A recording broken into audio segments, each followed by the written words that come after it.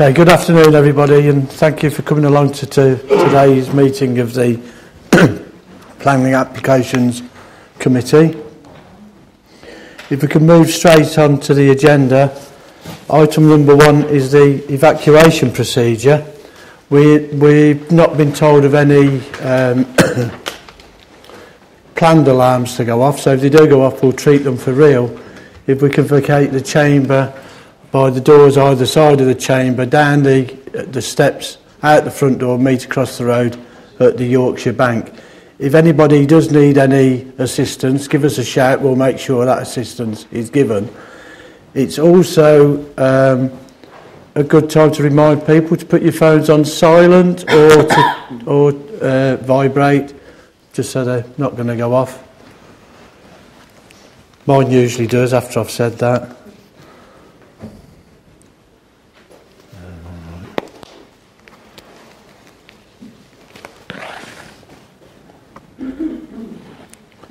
And also just to advise people that our meetings are recorded and go out via the council's website at a later date, well, normally within the next few days.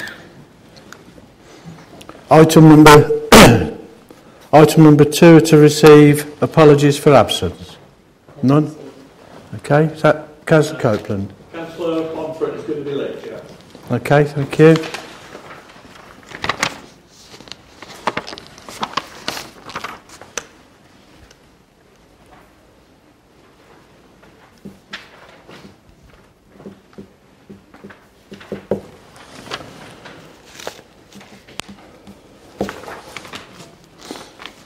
Item 3 is to confirm the minutes of the meeting which was on the 30th of January. They have been circulated.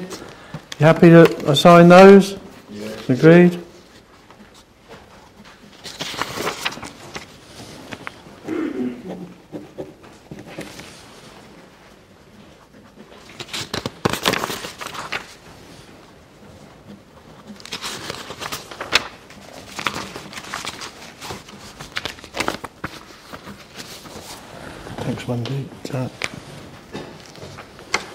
And item 4, to receive any declarations of disclosable pecuniary and other interests in accordance with the members' code of conduct, other than those that are already printed on the paper or when if anything becomes apparent at the time. No? Okay, thank you. Item number 5, the declarations of contact. If I can say in regards to item number 3, I think probably all members have been contacted by the applicant. Yeah? Yeah. And I also was copied into an email from Councillor Condacor, and I believe there's a summary of what he had to say on the addendum. Yeah. Councillor Wilson. To the Abbey Street one about McCarthy and Stone, I was contacted by a resident of Whitestone in my patch expressing that they were in favour of the development and asked me to note their particular views. I did mention that I'm on the planning committee and therefore gave no indication as to how I intend to vote. Okay, thank you. No. Okay, that takes us on to items number 6. Planning applications where people have indicated a wish to speak. If I run through that process, the officers will present the report. Following on from that, we'll take the names of the people that are listed in front of us, haven't been given any extra. You'll get 3 minutes to make your representations. When the egg timer goes off, I'll stop you. That's just so that we're fair to everybody, so that you get the 3 minutes each. However, members of the committee may ask for points of clarification, but only from what you've said within your presentation. Following on from that, the officers may or may not want to add anything in, and then we'll need something moved and seconded so that we can debate the matter. Normally a decision is made on the day. On some occasions we do defer items for further information or for site visits, things like that, but normally we make our decisions on the day.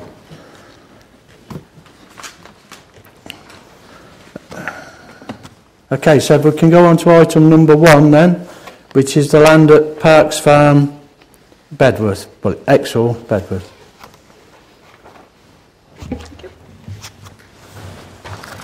Item 1 is for the erection of 92 dwellings and is an approval of reserved matters relating to appearance, landscaping, layout, scale of an already approved outline application at Parks Farm. This is a small holding bounded by the embankment of the A444 to the west and the River Sow to the south and east. Across the river is the modern residential development of Silkweavers Way and the older properties of Daffin Road, Jones Road, Bentley Road, Rectory Drive and Armson Road. The former rugby football club is to the north. The principle for residential development is established by the outline approval. This application has been reported to Planning Applications Committee as members requested that the reserved matters were brought back to committee when the outline application was approved. The area outlined in purple, just down there, is not currently being considered and will be applied for at a later date. There have been 2 letters of objection from 2 neighbours citing concerns on highway safety issues and flooding. The elements for consideration on this application, as I say, are siting, design, appearance, landscaping and ecology. In relation to the siting, it is isolated from other existing residential development and therefore has no undue impact on existing properties and also fully complies with the distance standards of the Residential Design Guide within the proposed development. The proposal fully complies with the 25% affordable policy and provides 23 affordable dwellings which are split between 14 social rented houses, which are the ones outlined in pink, not particularly brilliant to see on here, sorry, and 9 shared ownership, which are the ones outlined in blue. 12 of the units are 2-bedroom at the request of housing. Part of the site is within the floodplain of the River Sow. None of the houses have been located within the functional floodplain or indeed within flood zone 2, which is flooding in 1 to 100 to 1 to 1,000. The flood zone 2 is shown by the blue line there. Areas for storage, flooding and attenuation have been provided within the site within the areas of public open space. Neither the Environment Agency nor the County Flood Risk Management Team have objections to the proposed layout subject to the conditions. The Borough's Parks team have objected to the layout on 3 issues, which are the lack of new public footpaths serving the new open space. The open space is there. This can be overcome via condition of the provision of a tarmac path. Their second concern is that some of the new dwellings backing onto the existing footpath that connects Smarts Road with Rectory Drive, which is to the north of the site, footpath is along there. The reasoning behind the concerns is that parks have experience of having to clear up garden rubbish from paths at the back of houses. However, it is considered by planning officers that as the path is relatively open and busy, that is not likely to be abused in this way. Their third concern is the potential impact to the row of trees, shrubs, that separates the site from this footpath. So again, you can just see some of the outlines there. It is considered that this objection could not be sustained at appeal, as the master plan for the outline shows the houses located in this area, and that these objections should have been raised during the outline application, not during the reserved matters. In addition, the trees, shrubs are outside of the site and not considered worthy of a tree preservation order. However, protection during construction can be achieved via condition, and in addition, the building control legislation will require that the tree roots are protected during excavation. The design is in keeping with the area and has a mix of house types with 2 and 2.5 storey houses. The landscaping is considered to be acceptable, with some changes to the planting mix that can be dealt via a condition. Warwickshire Wildlife Trust required updated ecological surveys, but officers considered that as the outline was still live at the time of the reserved matters submission, that this was an onerous requirement, and in any case, the treatment of any protected species is covered under separate legislation and directives. The proposal also provides bird nesting boxes and bat bricks due to the proximity of the wildlife corridors of the river and the hedgerow. In conclusion, it is considered that siting, design, external appearance, landscaping and ecology are acceptable or can be made so via condition, and it is recommended that the application is approved subject to the conditions as printed in the agenda and the addendum. Thank you, Chair. Okay, thank you. Adam Holmes.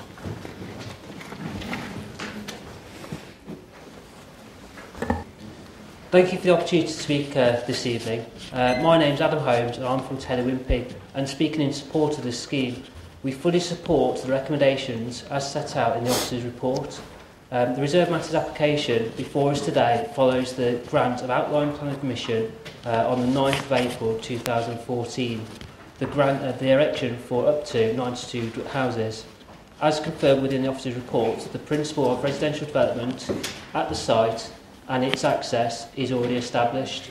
Therefore, this application only seeks the approval of appearance, scale, layout and landscaping. With regard to appearance, it is proposed that all dwellings will utilise materials found in the local area, such as brick render. The bricks are generally red, with either blue or buff bricks are used as contrast, and the roof tiles proposed are either grey, brown or red. A variety of hard and soft boundaries are utilised to provide an attractive separation between public and private spaces. In terms of scale, the proposed dwellings are 2-storey in height, with the exception of a number of 2.5-storey dwellings in key locations, which will provide focal points and legibility and wayfinding. The design approach and overall density reflects the mix of the properties surrounding the site. As seen from the accompanying plans, the proposed layout ensures that there is no undue impact on the residential amenity of any of the surrounding properties or between future occupiers within the site. All the properties are sited to comply with the distance standards in the Residential Design Guide, and 25% of the site contains affordable properties, all of which will be tenure blind. Finally, landscaping at the site takes into consideration the potential for protected species, the river corridor and the existing trees and landscaping on the site periphery. A large central open space is provided, and amendments have been made to take into account of the Parks and Countryside comments, including through the provision of bird and bat boxes. We concur with the officer's conclusions that the landscape approach is acceptable. In summary, we agree with the officer's assessment of the proposals, which will result in the sustainable development of an allocated housing site. As such, we fully support the recommendation for approval. Thank you. Okay, thank you. Councillor Copeland. Appearance and that sort of thing, I think that means like can include the design of the actual buildings themselves, the houses. Now on page 23, 24, 25 we have drawings of them that are well, very unimaginative, shall we say, and up on the screen we have houses that bear no resemblance to the ones. So which ones are correct? They're the CGIs of what we're proposing. So the drawings that I have in front of me, page 23, 24, 25, of particular concern about 23 Kentdale, the rear elevation has no windows. Is that correct? That is correct, because it's a corner plot, so it's got windows at the side, at both sides of the property and at the front. Okay, but just to clarify that, yeah. If I can through you, when and if built, it would look like this and nothing like the... Yeah, that's what they'll look at, they'll look at the elevations on there. I know when it's on a bit of paper and it's black and white, then they don't look very good at all, but it is what will be on there. Well, Chair, if I could just come back, it gives the The gentleman's given the impression they're the same, but they're in fact not. So I need to know, I need to be clear, although he is saying it's the same as here, but now he's talking as if these drawings are correct. Because by golly, I hope these drawings are not correct. Could I, yeah, his points of clarification to the person that spoke. I mean, I'll bring the officer in when we've gone past the clarification. There's nothing else to add. It's the point. It's the ones that are on the screen. Okay. Okay. I've got something I'd like to clarify as well. It's on a similar thing. It's about design and appearance. You mentioned that there would be some 2.5 storey buildings. Again, I can't see any of those in front of me or on the screen. Do I assume by that you mean Velux windows in a roof space? Yes. Yeah. So they're 2-storey, but with a Velux window in the roof. Okay. You've also said that they would be comparable to other local things. I can't... Well, no, I'll leave that. That's for the debate. But you're saying they are. But we haven't got any drawings that show these 2.5. I think originally that there are some identified on layout, just as key locations. Well, okay. Any other points of clarification? No?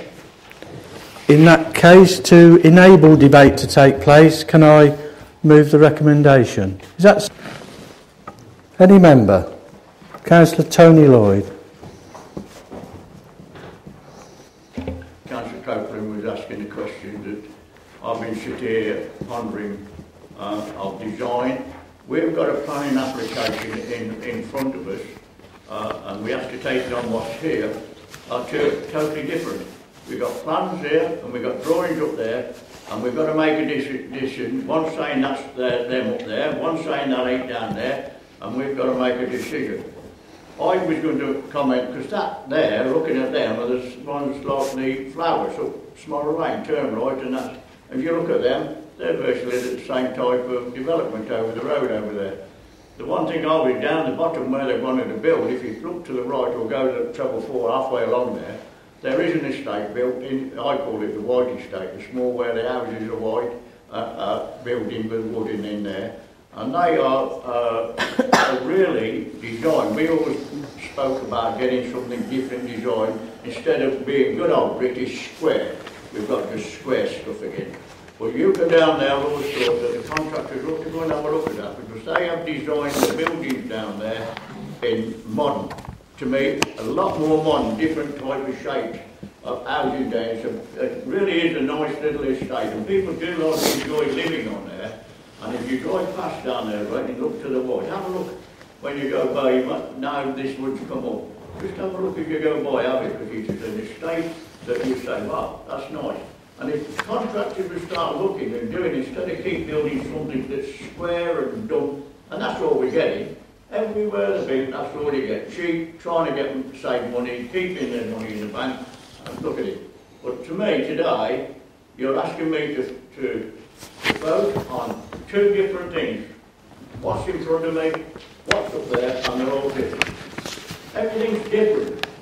Sorry, Mr. Chairman, I think this ought to go back and defer and put in a report together to marry up the design and what's up there and what is stated in there. I agree the officers can tell us, they'll explain to us and that, but it's still here, it's a document that's being presented to us, and it ain't the same. And you want us to vote on what is in front of us on its merits, and they are different. So, sorry, I won't be voting according to that because they're different. I would like to move these as deferred and the document put together that is all the same, so we can then make a correct and proper decision. Because the people down there won't please us, because once you put 92 houses down by the rubber down there, wow, it is going to be one hell of an area down there, I can assure you. So let's get it right, Mr. Mayor and Mr. Chairman, and that. Let's defer and get a proper report in front of us. Claire say is probably they're the same. The drawings are probably the same on there, but these are flat where they're kind of 3D, exactly which are up there. But if you can cover that and Councillor Copeland's point that he raised in there. Because we've got lots of house types for this particular site. We haven't put all of them in the agenda. The ones that are in the agenda are only a selection of some of the house types, because there's so many, it would probably double the size of the agenda. So we haven't put all of the house types, this is just a selection. And in relation to whether they're different or not, we haven't put the CGI 3D version in the agenda because they're coloured. And when you print them in black and white, they just come up as a big black blob. They don't look right in the agenda. So we've put the flat elevation drawings, which give the relevant detail of all of the elevations in the agenda. And for the presentation purposes, because we've got colour and you can see them better on the big screens, we've used those. They are exactly the same house types. There is no difference between them. It's just that some are in colour and easier to see on the big screen, and some are in black and white and easier to see on an agenda. Thank you. Okay. Councillor Copeland. Oh, sorry, Councillor Wilson. And the points about design and everything, and I'm willing to accept Claire's explanation. Looking at the ones on the screen that are presented in front of us, they don't know better or any worse than any of the other applications we've approved in St Nicholas, Weddington, wherever. My main concern, and why I went back to go look at the bigger map, Chair, is the top left-hand corner of the map. It appears, barring the little smidge in the top right, that all the social housing and affordable housing is being put on that kind of like L-shaped development in the top left-hand corner, according to the big map. And that concerns me because we've had a long-standing policy of pepper potting social housing around the borough, and the fact that we are putting the social housing closest to the A444. That concerns me greatly, Chair, about being equal and fair to all types of tenure across the types of housing we have in the borough. At the moment, that's minding me to refuse it, unless I hear other points in debate or the officers can assuage my concerns on that front. But I believe that we have a policy of pepper potting for a reason, and that as far as possible, and I've sat here in committee when we've rejected them. I think we did them over on the Arbury estate, the Feather estate, where we refused it a couple of times because of not pepper potting them. And I don't see why we should diverge from our established policy on this one. But I might have been willing to go with it if there'd been a nice view, but the fact that you're going to be looking over on the A444, cars going backwards and forwards 70, 80 miles per hour, that's what's potentially tipping me over the edge to refuse it, Chair. In relation to the affordable housing spread, yes, there is a group in the top left corner, but there's also a group in the top right-hand corner, and there's also another grouping overlooking public open space. Because it's only 92 dwellings, it's not a particularly large site, and on that basis, pepper potting isn't really going to create much by way of separation of the properties. So we've consulted with housing, and housing are happy with the layout as shown on the plans here. In relation to the impact on the A444 and the view that those people will have, the A444 is actually raised at that point. So they will be looking at a green embankment. They won't be looking at the A444 and the cars going past. It will be a green embankment. And as part of the original outline application, there were conditions that were added to say that they have to supply us with noise attenuation barriers to prevent too much noise reaching this site. That will be dealt with under the original outline permission, which is why there's nothing on this, because there's a condition already in place. So the view is of a green area, and the affordable housing is actually spread throughout the site in 1, 2, 3, 4 groups. Odd ones dotted, but the vast majority are in that top left-hand corner. That's what concerns me.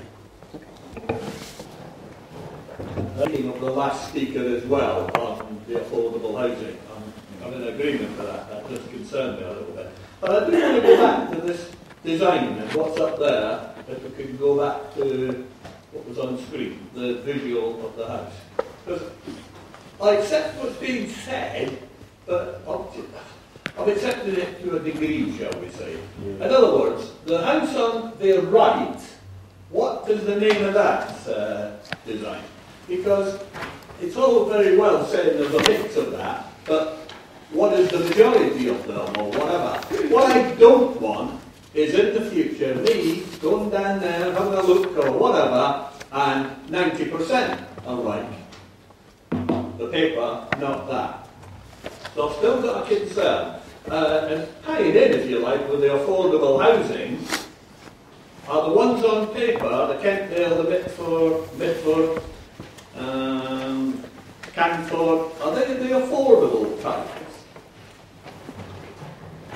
The memory that the Canford and Kentdale and Midford are the ones that are private market properties, and the one that you can see, which is the last one on page 25 of your agenda, is one of the affordable house types.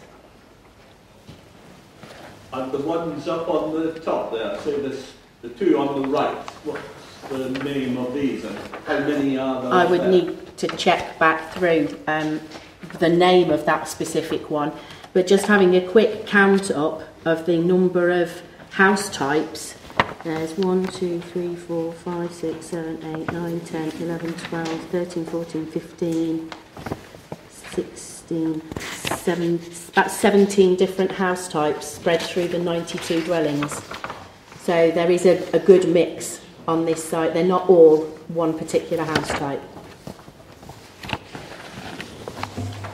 Okay, so I just find it, I'm not convinced actually with the explanation about what, because we've had drawings in front of us that are better than this. So I don't really take on board the explanation that some type of houses can't be too unpavable. I mean, you've got breaks in the roof spaces there with these, I don't know what you call them, I can't remember what but none of them appear here. These just look inferior design. And I'm just fearful that there'll be too many of these, if you like, on the estate.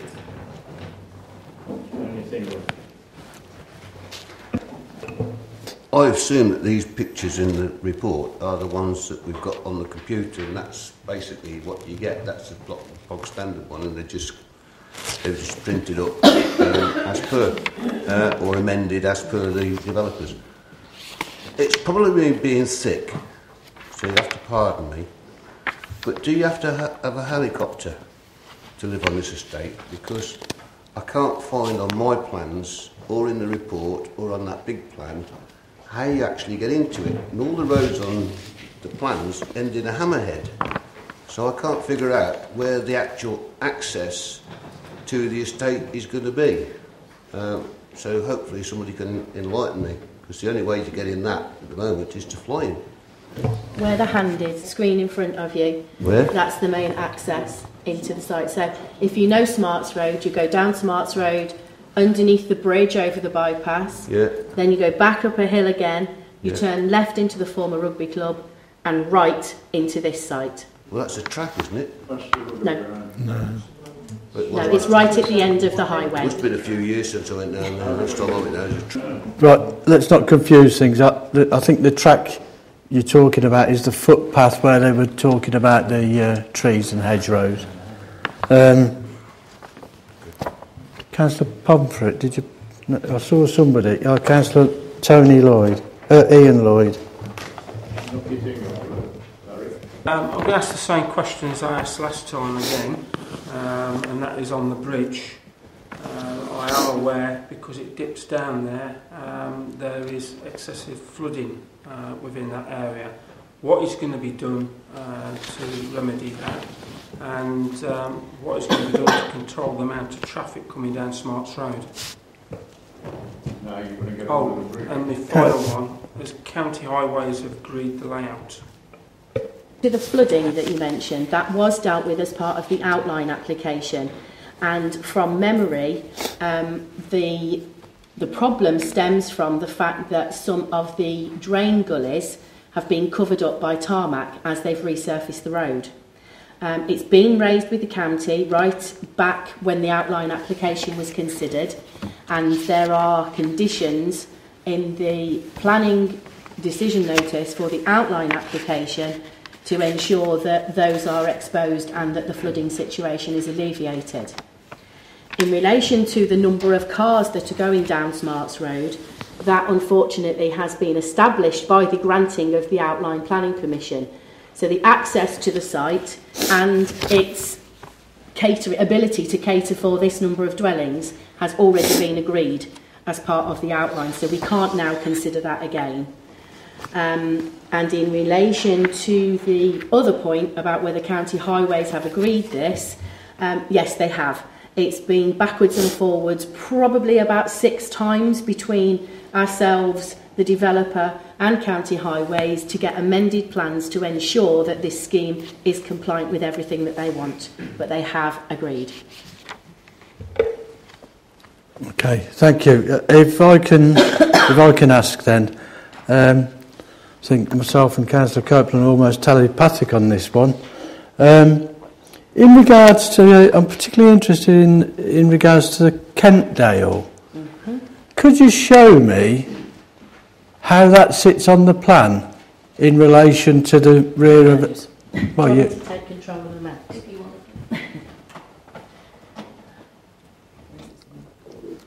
Right, this is a Kentdale property here, and the rear elevation that you can see is the one that backs onto the parking spaces. So it's situated between 2 other houses. And again, another one here. So we've got windows on the 3 public elevations. Yep. And the other one is onto the parking spaces. Yeah, that's what I was trying to get to. So the house on the other side of the parking space, is that also a Kentdale? No. Are the windows to their rear elevation? No. I have checked that. There are windows to the rear elevation, but there are no windows to habitable rooms that are impacted. It's entirely compliant with residential design guide in terms of separation. Yeah. I'm sorry if I'm not being clear enough.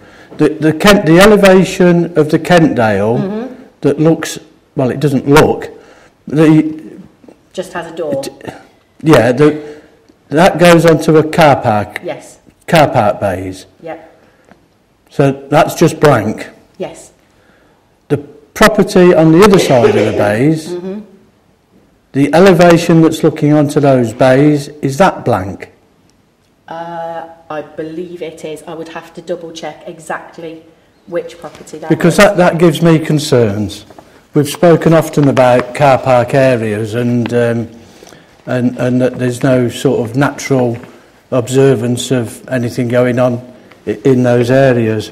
And I also have to say that I'm concerned about the design and appearance of this. I think it's pretty much a standard Taylor Wimpey design. They've made an effort to do some sills in brick, but there's not always lintels above them, certainly not on the windows that are above ground level.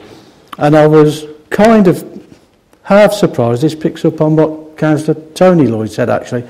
I was quite surprised at hearing that the appearance is in keeping with neighbouring properties. Well, it depends which ones you look at. If you look at the ones at the bottom of Rectory Drive, possibly so, but they're certainly not like the ones across the way on the old Exel club site. Very modern design and that. And I have to say the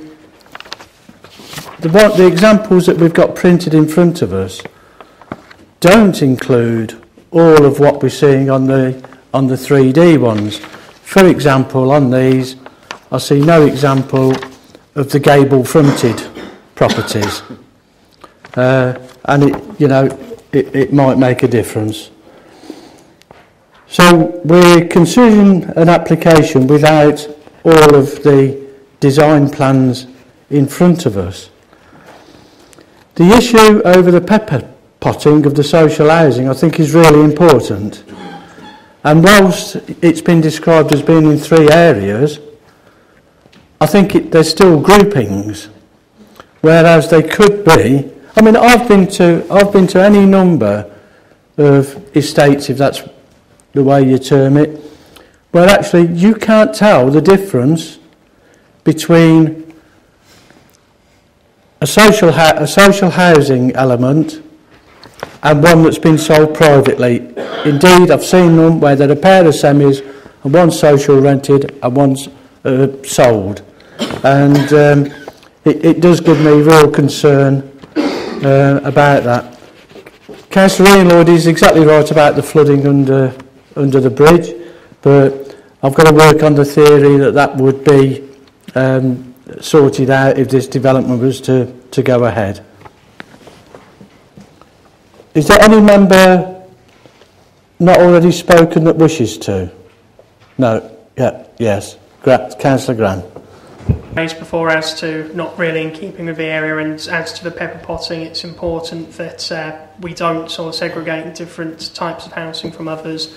The only thing that I'd add with regards to the view for the house on the left-hand side is it would be facing the bank of A444, which would be quite, unless they're doing anything with regards to the sound protection, anything else other than that, which would be quite overgrown, probably full of litter that's difficult to reach and difficult for anyone to do anything about, especially if there's fencing. So it wouldn't be a pretty sight for them unless there's anything put in there to mitigate that.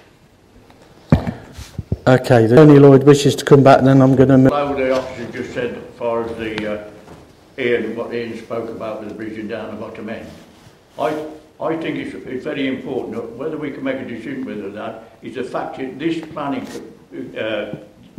committee has raised again the concern of the development of the road, whatever. We're talking about the bridge, but we have one hell of a monster right by the Cross Keys Boozer. We've got the roundabouts there, we've got the children's school, we've got shopping and everything there. It is one hell of a there. We've lived there all our damn life and we know just exactly how bad. And we're going to put 92 houses. The only way in is to hit that islands there where it is, by the library. It was a library, now I think it's a children's thing now. But that is, but okay, we can't make a decision down there. But what we are, I want to record that the fact is we did speak about the roads, the bad condition there, and the people there are going to, well, they've got a monster as it is. And the other thing is, and I'll pack up, because I voted against it due to the roads and stuff down the bottom last time, with the way they go, because I don't know how a lorry or something's going to get on to detect their furniture under that bridge, because they're going to have to sink the road again to get further down, because you've got to go into the rubber ground down the bottom. It is one hell of an area down there, and we can't do anything about, say anything about it. I think we ought to, at least now, it is recorded that somebody has brought the issues up in here and very concerned about that area, the roads and round by the Cross Keys. So nobody can say we've ignored it or whatever, because it is bad. It really is bad down there. And every one of us who spoke today, and I'll finish, has spoke about design and how they've done it, peperated one up there, and I think what Chris has said is absolutely bang on. It must have been somebody sits there putting people out that but you bought yours cheap, you're associate. It really is bad. This design, I've been on here about 23 years. This is really is, well, it's hard to understand it, what they've done. It is really a bad design. Thank you. Okay, thank you. It has been moved and seconded, the recommendation, which is to grant planning permission subject to the conditions printed. All those in favour of that? And against?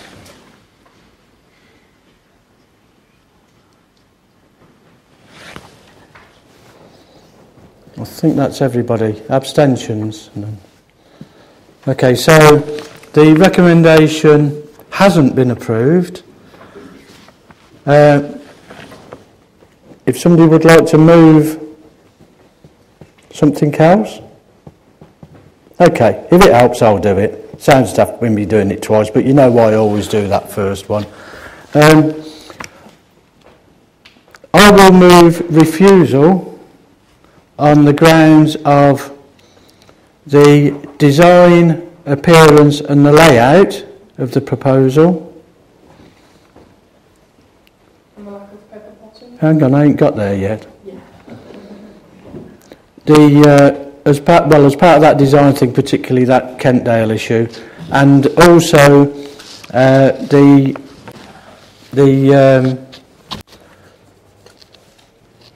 the isolation, if that's the word, of the affordable housing element, that the committee would feel that it should be pepper potted throughout the proposal. Okay.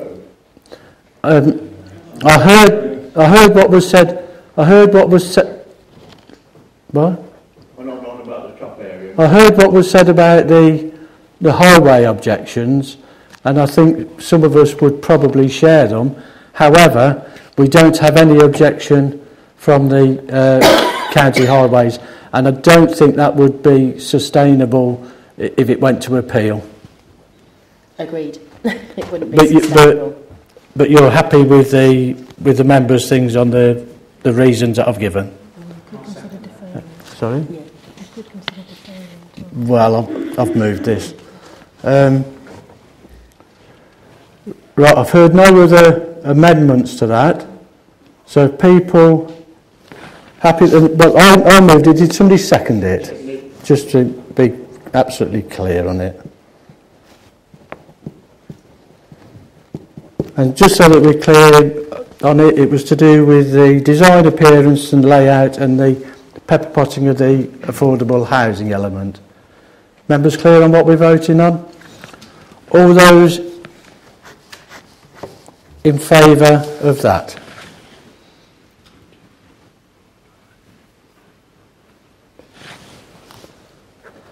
And against?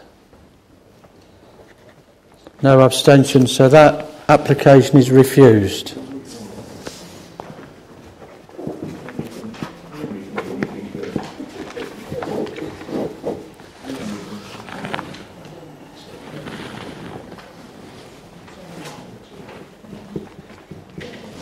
Okay, we can move on to item number 2.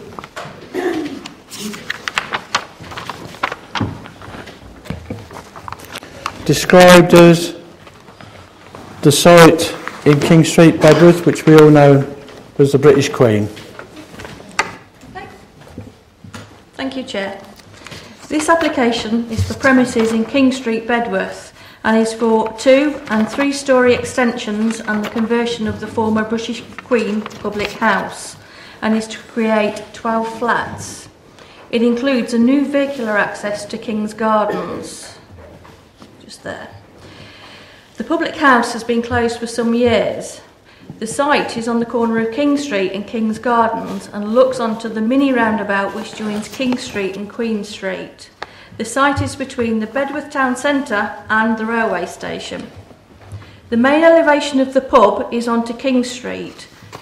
That's the main elevation there. To the south-east of the site is a building that was the former theatre, and the side wall of this theatre is the eastern boundary to the site. This neighbouring building now appears to be used for storage. Beyond this is a row of terraces which largely appear to be used for businesses. On the opposite side of King Street are 2 former garages, the nearest one of which is now an A1 retail unit, and there is a row of terrace residential properties slightly further away. The side elevation of the pub fronts onto King's Gardens, and the former beer garden is beyond this. King's Gardens comprises of residential properties. Number 2 King's Gardens is immediately behind the site, it's that one there, and sides onto the site. The nearest elements of this neighbouring property to the site are extensions. The domestic property of 82A King Street, just about to see it there, is on the opposite side of King's Gardens to the public house and fronts onto King's Gardens, onto King Street. The public house is red brick with a gabled slate roof and has a stone plinth detailing around the windows to the front. There have been 8 letters of objection from 6 addresses. The objections include that King's Gardens is a steep cul-de-sac which is dangerous in the ice. The proposed car park is to be accessed onto this residential road, and there are concerns about noise and antisocial behaviour within the proposed car park. In addition, there are concerns that the proposal will exacerbate parking issues in the area. The objections also voice concerns that children pass the site to get to the nearest school, and that the junction is already dangerous. Concerns were also raised that the additional drainage impact could exacerbate previous problems with drainage to King's Gardens. The key considerations are shown on the PowerPoint in front of you. In relation to the principle of development and housing need, the site is in a sustainable location close to the town centre, services and to the train station. It is a brownfield site and therefore complies with national and local policy in relation to its reuse. It is already established that the Borough currently has a housing land supply need.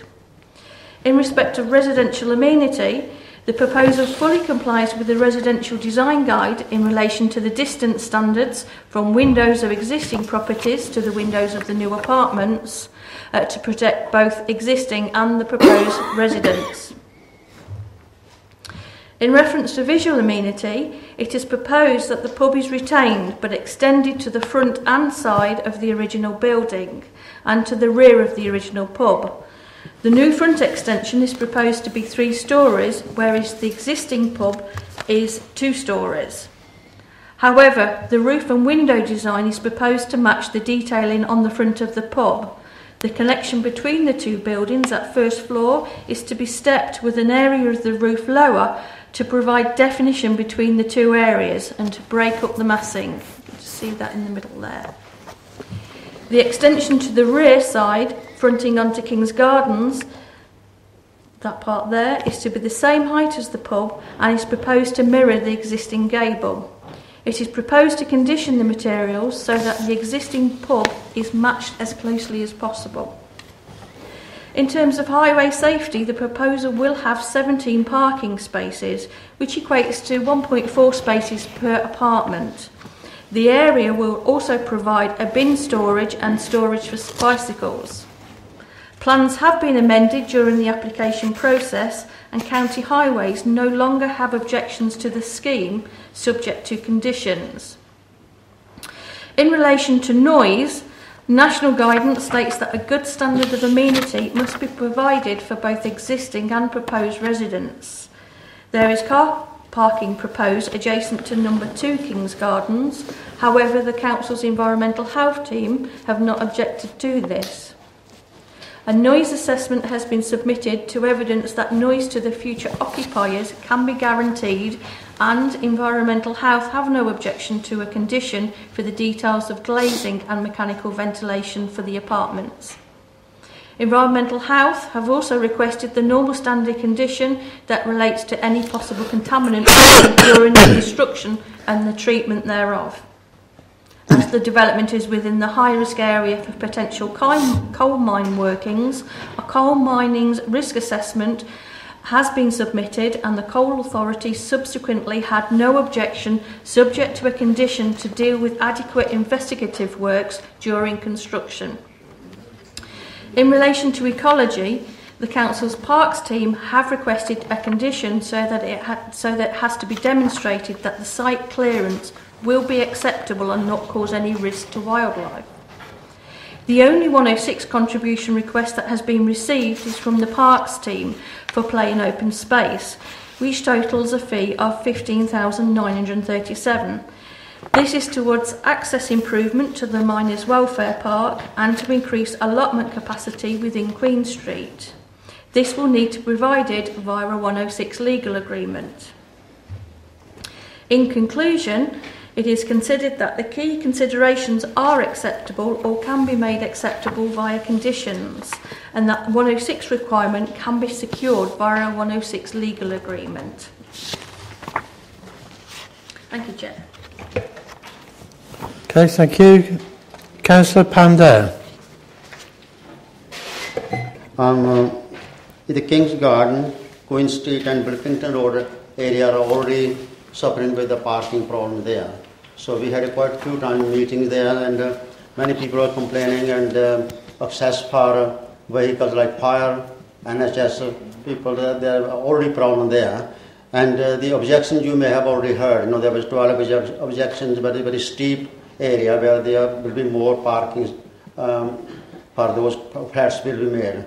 And the 17 parking spaces to me is not enough these days. They may be calculated according to the old plans. And these days average 2 cars per person or per household, plus relatives and friends coming to see them. There will be more spaces should be allocated for the off-street car parking for the residents. And finally, if there's this plan is go ahead, and I would like to attach conditions so that the construction workers and all the vehicles are not going to park on the King Street. There should be parking spaces made available before construction work start. Thank you. If you can press your button off, please. Clarification? No. Anything to come back on at the moment? No? In that case, to enable debate to take place, can I move the recommendation? Is that seconded?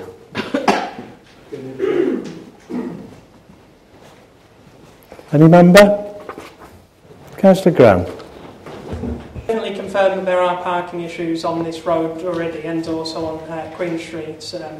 These issues were raised at a recent meeting at Saunders Club in Bedworth last month, along with many others. I am concerned that it could potentially be adding issues to that road. I mean, I know that there's 17 spaces there, which is mostly adequate, but it's just a shame that there's not enough space for maybe 1 or 2 extra spaces, because I do feel in this day and age that a lot of people do have upwards of 2 cars, and I'd hate to see extra parking problems on King's Gardens. And as we know, it's a bit of a difficult road to get out of as well. It's just a shame that there's not any more mitigation that can be done on those lines.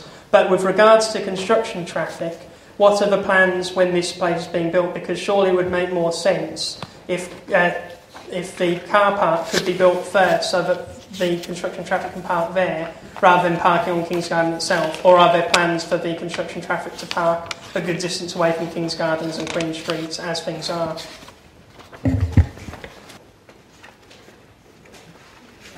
Councillor Copeland. I think the officer's looking, Councillor Graham. The officer will come back when they've found the thing. Councillor Copeland. Thank you, Chair. Yeah, actually I think that's an excellent idea, because there is no question parking issues round about that. The issue, I suppose, is it's so close to the town centre. What we have here, though, we've got to be mindful of, is the relevant planning history, where we actually have approved an application for 28 apartments and 2 houses. Now, I can well remember that application coming here, and lots of people coming to speak and be against it. That has actually got approval, and we now have, in my opinion, a less damaging to the things, people's concerns, application before us. Now, it puts me in the position, while I appreciate the parking things there, this application, in my opinion, if it went ahead, would be better than the original. So we have to remember there is already an active permission for 28 and 2 houses. And it is a brownfield site, so it's exactly the sort of site we should be developing. It's interesting that highways have no objections because of they don't see the problems of parking. Well, I know over the years they have been down there, and certainly I've been down, I've had a petition from there. Well, of course it's a highway matter, county council matter, but they haven't got any objections. The thing that's really interesting to me is, I know as a fact, as the residents do down there, that a lot of the people that park there are actually county council employees working in the big building. So maybe that's something that could be chased up. As for the spaces, we have 17 spaces for 12 flats. Now, I hear what people say, that ideally we need 2 spaces for every dwelling and whatever, but I'm afraid it's not the real world and how things are being developed. And actually 17 spaces for 12 flats is quite a generous one, because I'm not sure on the last application that, considering there was, double the amount of dwellings that we had, double the amount of spaces. I did have concerns on the last application about number 2 King's Gardens, because there's no doubt about it, there's the big slope down there that causes massive problem. I don't know. I honestly don't know sometimes when it's really icy how people get out of there. But this one, although the car park is to the side of 2 King's Gardens, it's certainly, in my opinion, better than what the other application had. So, as far as I'm concerned, Chair, it's, I suppose, if you like, a lesser of 2, or the other possible evil, shall we say, in people's eyes. I'm going to vote for this, Chair, unless I hear something that convinces me otherwise. And I think the parking, I personally would like to see King's Gardens have a residence parking thing. But the problem is, that's nothing to do with this council, that's the county council that would have to do that. Now, they've come up with various reasons over the years why they're not willing to do that. I think it's wrong. I think it's very unfair on the residents down there. I know for a fact down the bottom there's people in the past had real issues getting ambulances there for people on their way to hospital. And that is really sad. But it's a case of, I'm going to vote for this, Chair, because I wouldn't like this in front of me, vote this down, me, and then the 28 apartments and 2 houses went ahead, or something other. So that's what planning's like, I'm afraid. Sometimes you have to go and run with something that you're not 100% happy with. But that's the situation I'm in, Chair. Thank you. Okay, thank you. Just follows it out of my head if I don't ask the question now. And it's on that point about the existing permission. I think I'm pretty correct. Is that could still be implemented? So is it the case that if this one receives a permission, it's actually got 2 permissions on the site, and either or could be implemented still? Yes, that's correct. This one doesn't supersede it, doesn't take it over. Right. Yeah, okay, I know what we were hoping for, but Councillor Tony Lloyd. I've also down there, I thought the area certainly needs something doing to it. Because I also believe if I went down, I think this planning committee went down, and we had a look at the tyre business. We gave permission for the tyre business down there, and they won the argument. Be better. Yeah. And again we were arguing how they're going to get the vehicles in and out down the bottom. I mean, because we've been down there now, because our office was there one time. And how they're going, but we got 28 houses, we got a planning for a factory on there. So, as much as this, I looked at this and I thought, well, it is very close to Islands again. It is one of the most busiest areas in Bedworth again. Coming from walking up the top there and round the ring road, it's horrendous again. But unfortunately, if we've got permission for 28 hours, we're going to have a few problems to do this to it. But I looked at this and thought, well, it is right smack on the side of the road. And how overbearing it can be and intimidating for when you come round there driving and doing whatever. Then I thought about the East End Road at the top there where we built all the flats, how close they are to the road. This one ain't as close as them, it just worried me. But it is overbearing and it is there, but which is the best of the 2 evils, the factory of doing tyres, putting 28 houses there, or putting this, allowing this to go in there, because it's already got our right plans. We ain't going to win it by turning it down, because they'll just go to appeal and win it, or the other one will come into effect. But I just was concerned how it was overbearing to the roads on that area, because it's quite busy with shops and the vet and everything. But as Bob said, sometimes in planning you have to bite your tongue and just do whatever. You can make your feelings felt about it, but and just let things happen. On this occasion, I just wish the people look up there where it's going to come to them. A couple of things. Firstly, I mean, I've listened to what they said about the two applications, and yeah, I'll more than not, unless somebody convinces me otherwise, vote for this application with the hope we get this one rather than the latter one. As has been said, best of the two evils. But at the end of the day, on parking, I know there's parking issues all over the borough. You know, we've got these problems everywhere. I know it's horrendous down King's Gardens already. My biggest concern, though, is the car park at the rear end. It is one of my pet hates, having them at the back, and how are they going to access? Is there going to be a restriction on the access to the car park? That's what I'm after. Is there going to be some physical barrier to stop people from elsewhere parking in there? Because if there isn't, then you're going to have every Tom, Dick and Harry park in there to go shopping up the town. I couldn't see it in there, so if somebody can answer that, it'd be appreciated.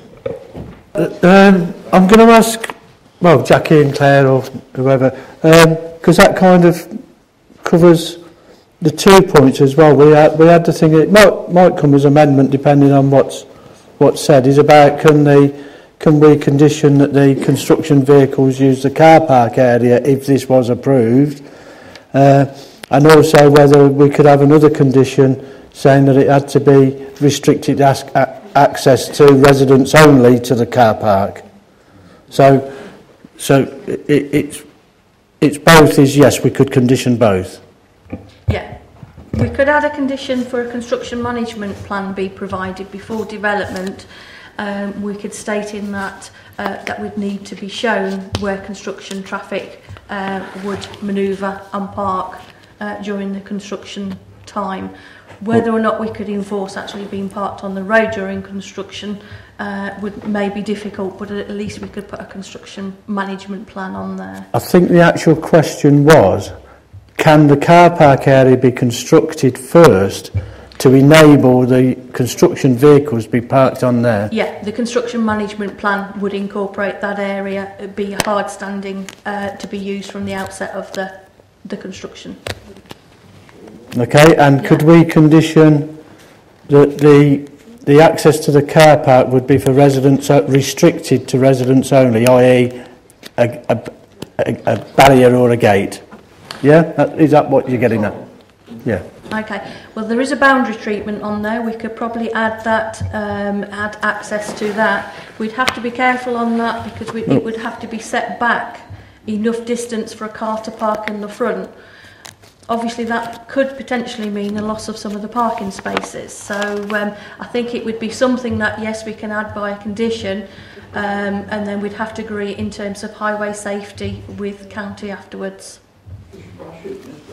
Okay, so we haven't got to the stage of a vote yet, but nevertheless, we can add conditions in case it gets approval. If it got turned down, then clearly, but I don't want it to get to that point and us not miss it, and then if it went to appeal, it's not part of it. So I'm going to ask if members are happy that we add those conditions into this application in regard to the car park construction first to enable you've got the drift, haven't you?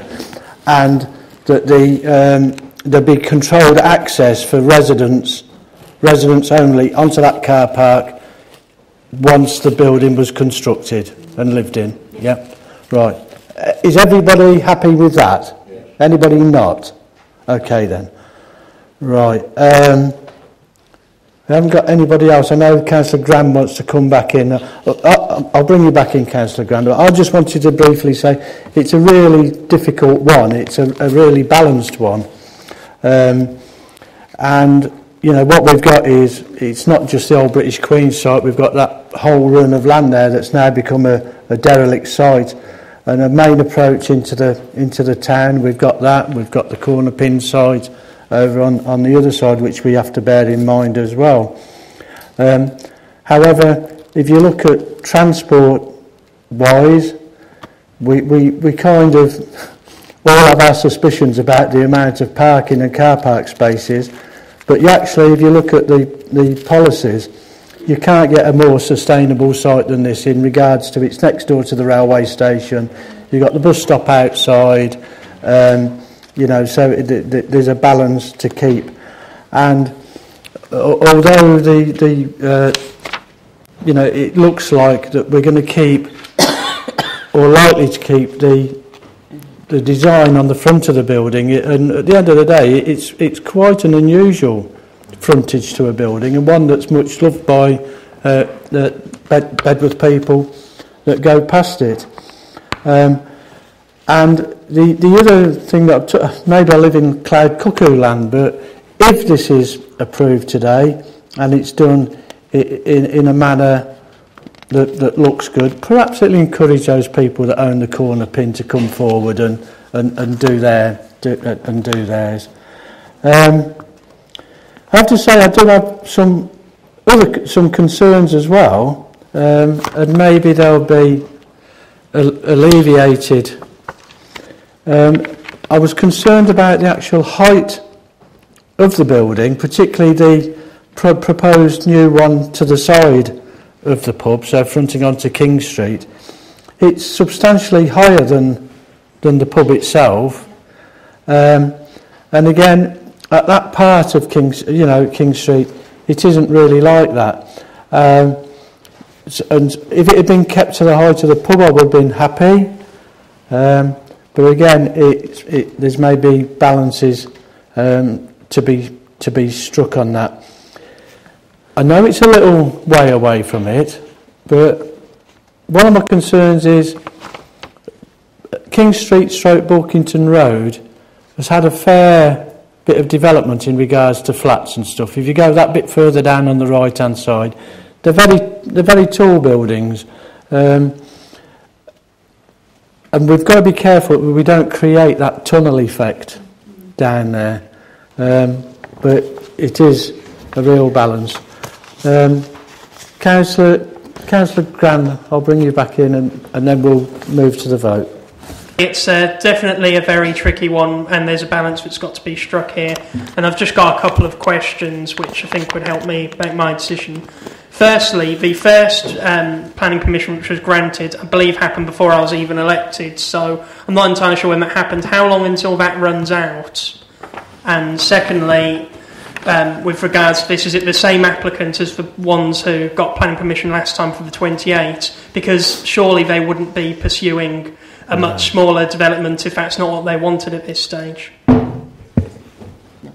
Yeah, it's not. I don't think it's the same applicant. Definitely not. No, and it's November this year that the other application runs out and expires, so they would have to renew it or just let it lapse. Okay. Right, okay. Anything that you need to wind up on? No? Okay. In that case, we've got a recommendation that's printed in front of us, plus the two conditions that we added in. So are we all clear what we're voting on? All those in favour of that? Okay. That's unanimous. Okay.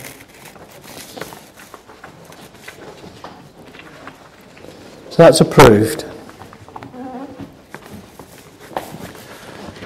Okay, if we can move on to item number 3, which is Church Street, Nuneaton.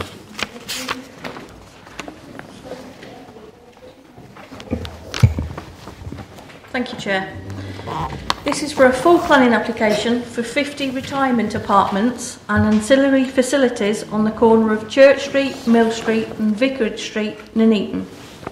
The development proposes 25 one-bedroom and 25 two-bedroom apartments. The site is currently a council car park with the entrance off Church Street opposite the library and egress from Mill Street opposite 2 single-storey retail units. The proposal includes the demolition of the row of wooden retail units close to the car park opposite the library and provides parking for the proposed complex to the rear. To the rear of the site are Elliott Gardens and Riversley Park. The surrounding buildings are predominantly single or two-storey, with the exception being Dempster Court, which is three-storey.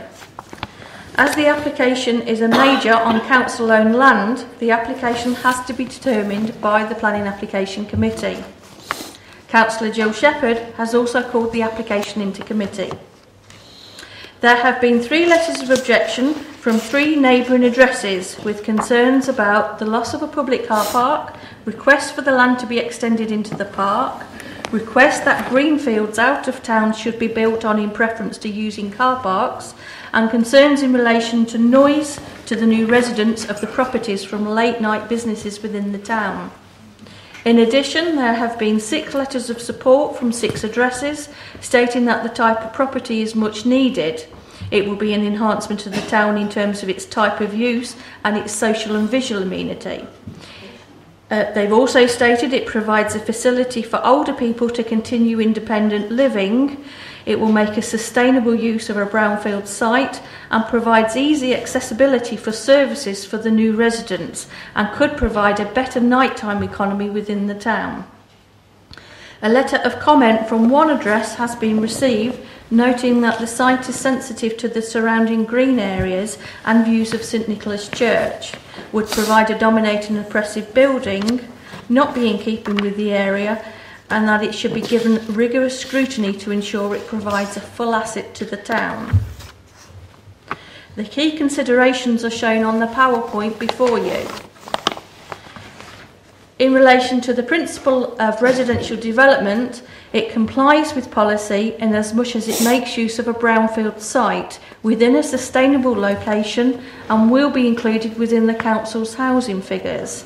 Therefore, the principle of development is set. However, local policy states that 25% of the apartments should be affordable.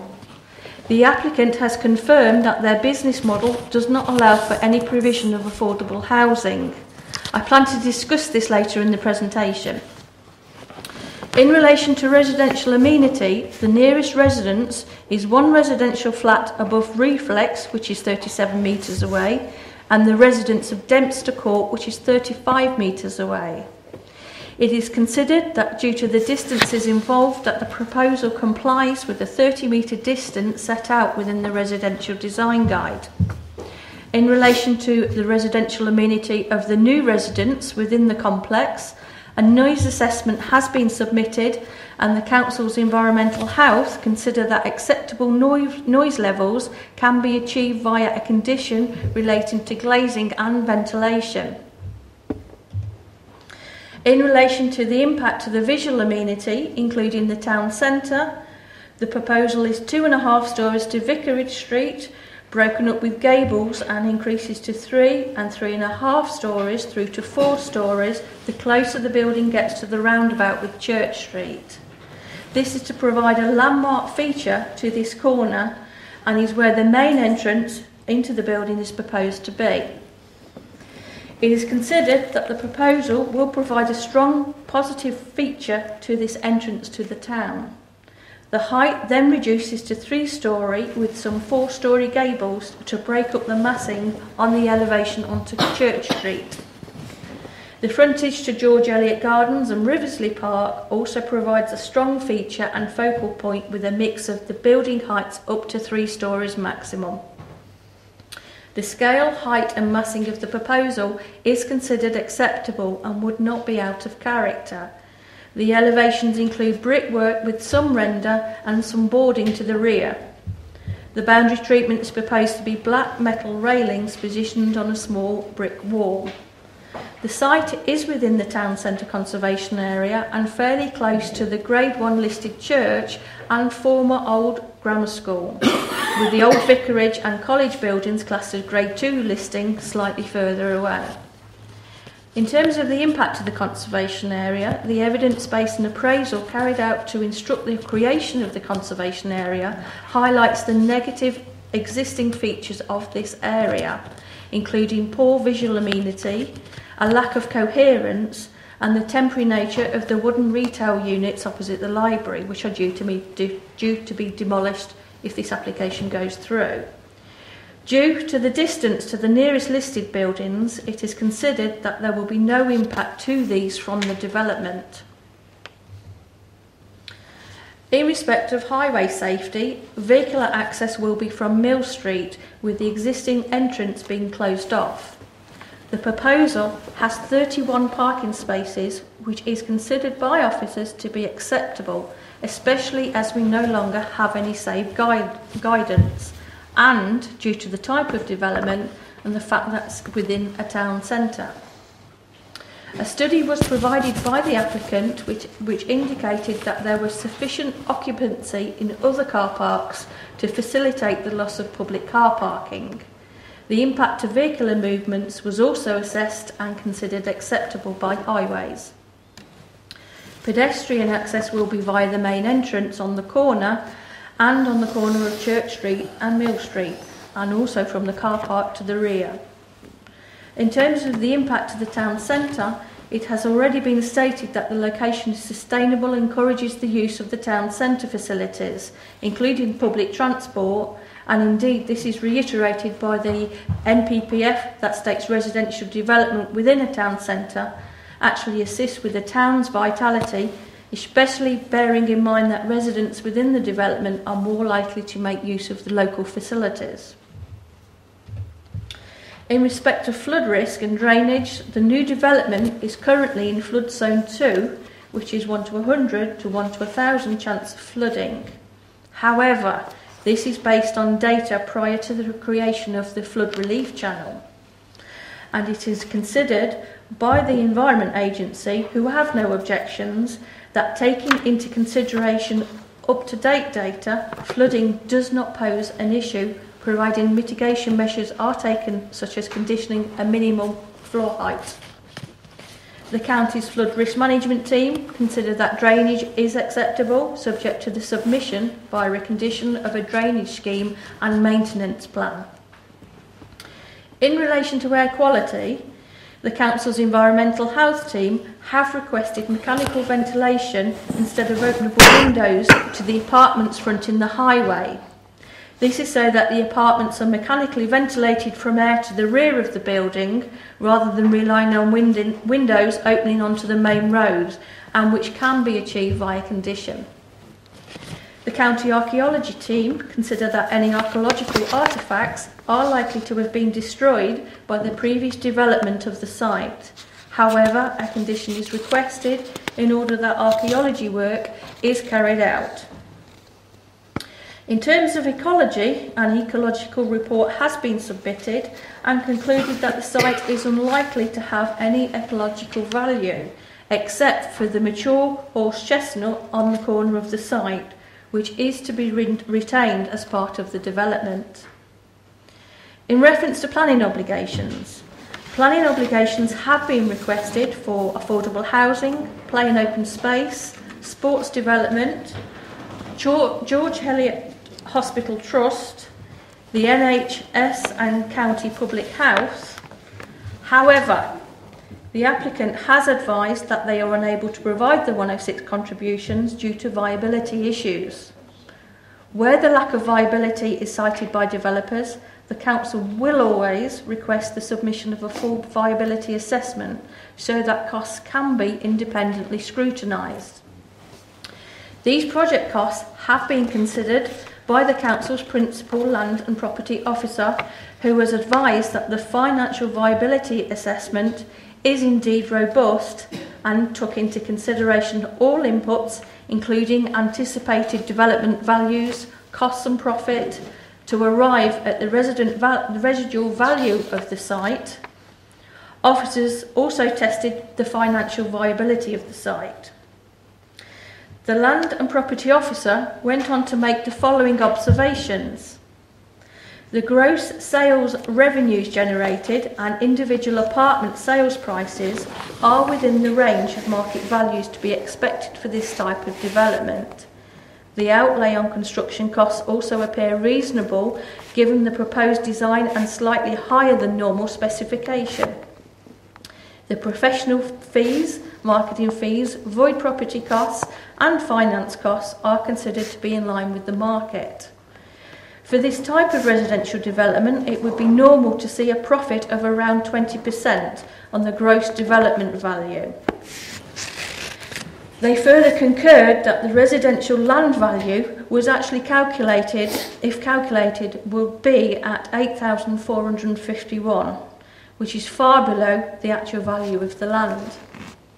This demonstrated the inability to support a payment towards off-site affordable housing, and the fees quoted are significantly below the benchmark values. If viability appraisals were run at the benchmark land value or at the agreed purchase price, which is obviously substantially higher than the 8,451, the profit would dip significantly below the 20%, rendering the development unattractive to potential developers and therefore unviable. The resultant residual land value is below the benchmark site value for an alternative commercial use, so there is no financial headroom available to fund 106 planning obligations in this case. He concluded by stating that on the basis of the information supplied in the report and his research, that their appraisal appears to be sound and leads to the conclusion that it would be unviable if paying for 106 contributions. The council is obliged by law to secure the best value from the sale of its land. Even inputting a value lower than what is expected for the purchase of the site would mean profits are below the 20% that developers would expect even without the 106 payments. Ground rents have been taken into consideration in the assessment, and in terms of maintenance fees that future occupiers will pay, these have to be a realistic amount and specific for the maintenance needs of the complex, and will only include a small management fee. This maintenance fee is not intended to make a profit and is similar to any leasehold development.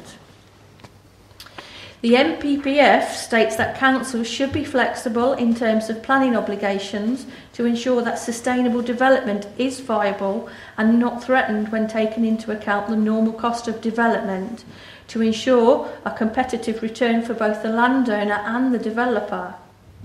Therefore, it is considered by officers that planning obligations cannot be requested on this occasion as per the NPPF, and therefore refusal may be difficult to defend at appeal on this basis.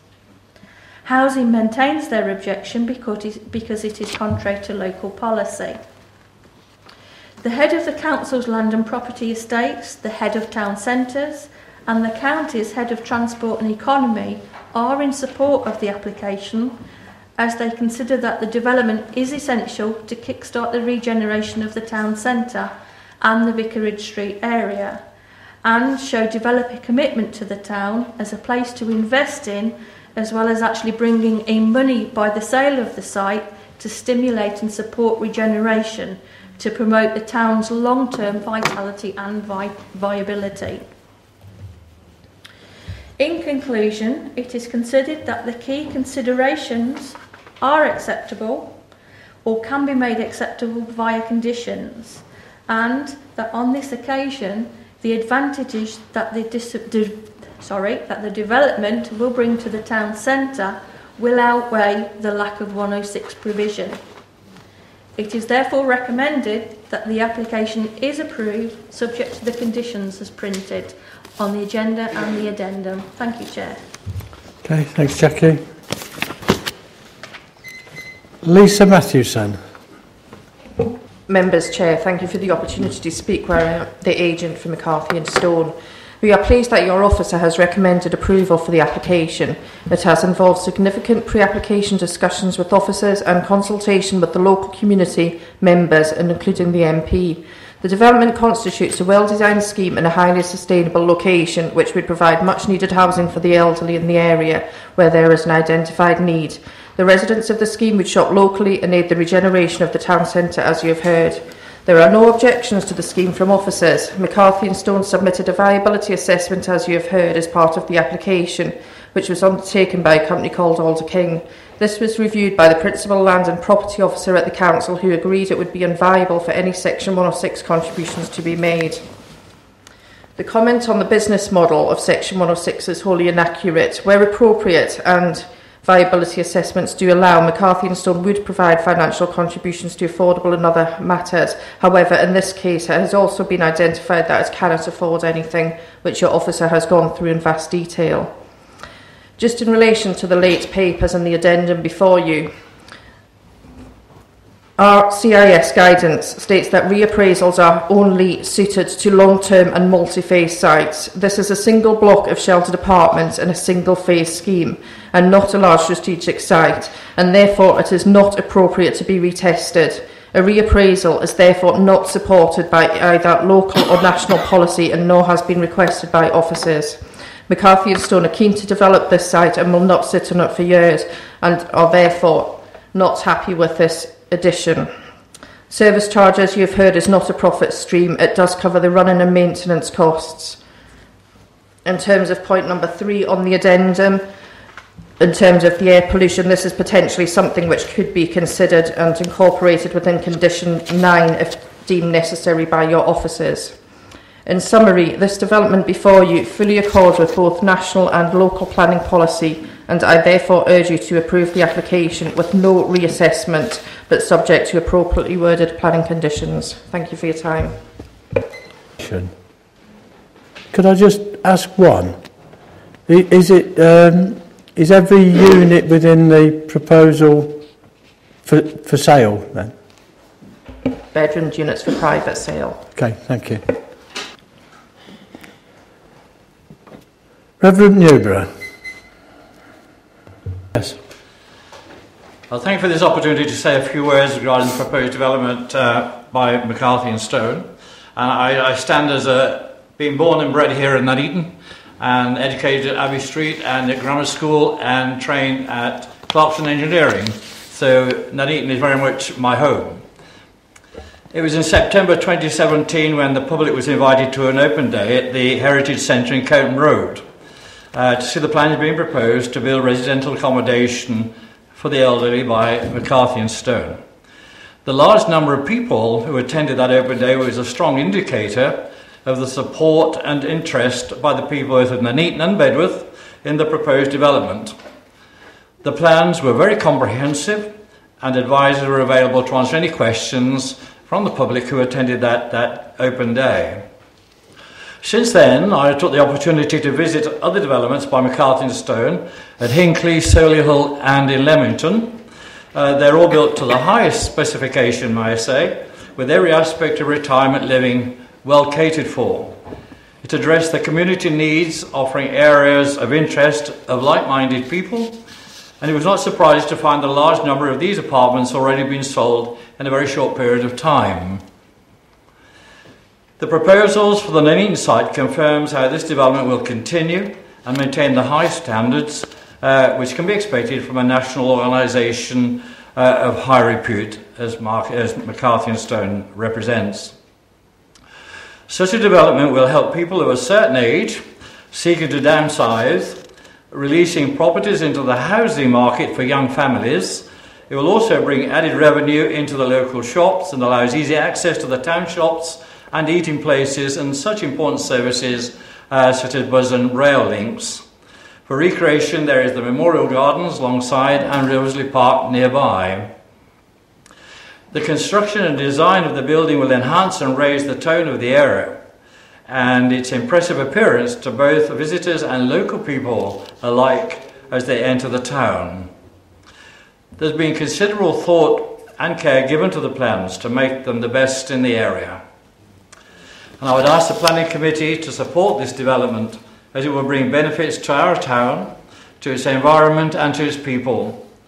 Approval to these plans will also indicate a step forward in the regeneration of our loved town in the centre and in the best possible way. Thank you, Mr. Chairman. Okay, thank you. Are there any points of clarification? No? Anything to come back on at this stage? In that case, to enable debate to take place, can I move the recommendation which is to grant planning permission? Is that seconded? Any member? Councillor Shepherd. We have had objections from Housing and Park, which myself carries some weight. With 4 storeys, this development will be a dominating presence in that location and also the conservation area in regard to scale, height and massing. The developer does do rental apartments. This is not being considered in this development and would have delivered our 25% element. I have looked on the development's website. 1-bedroom apartments taking an average around 106 to 155,000. I cannot understand the lack of viability when sale of 1 2-bedroom apartment will cover all the 106 monies we've requested. I personally think it is fair and reasonable to expect 106 monies and affordable housing in relation to this development. If the committee is mindful of approval, can the conditions on air quality and a sum of off-site contribution be asked for as conditions? And I requested the viability assessment, including lifetime profits, is retested when 80% of the units are built. Thank you, Chair. Anything yet, or do you want me to take all the questions first? Okay, Jackie. The 3 questions there in terms of air quality, that has been considered as part of the application and it is via condition. The air quality, in as much as the flats to the front will have mechanical ventilation. The items on your addendum from Councillor Condacor for the fact that he wanted some testing done, yes, it could be done, but it's not going to actually help the application before you. All that's going to provide is future readings when the actual building is already there. So I'm not sure whether that would actually help, certainly in terms of the actual planning application in front of you. The air quality, the area isn't in an air quality management at the moment, so it would be difficult for us to actually condition that as part of it. It's not part of the environmental health in terms of monitoring within that area. In terms of an off-site contribution, we've already actually gone through the viability assessment. They would have considered that as part of the viability assessment, and no 106 or off-site provision is considered viable in terms of this particular site as it is, as it stands. Thank you. Councillor Wilson. I think that this is a very interesting application.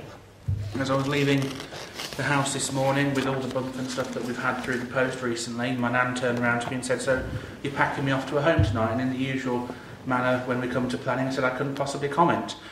But what we are looking at here is something which addresses a need which is desperate in our borough. We've already done some work in Bedworth with some of the assisted living and elderly people's accommodation there, and Nuneaton is now experiencing an acute issue in that too. We have an elderly population and that demographic is only going to increase.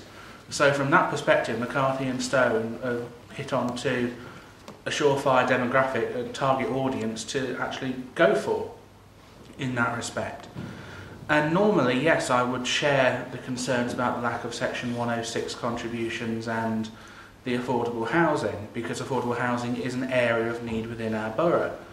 But I'm looking at it through a different prism, in that elderly accommodation is also a desperate need in our borough, and it is looking at it in a different way. It's not the perfect way to deal with it, but it is looking at a need within our borough. I have to say, I think the indicative drawings and what they've sent in the post by email and what are on there are striking. They set a statement of ambition for what we want our town centre to be. I think it looks quite pleasant, actually, from the way it looks.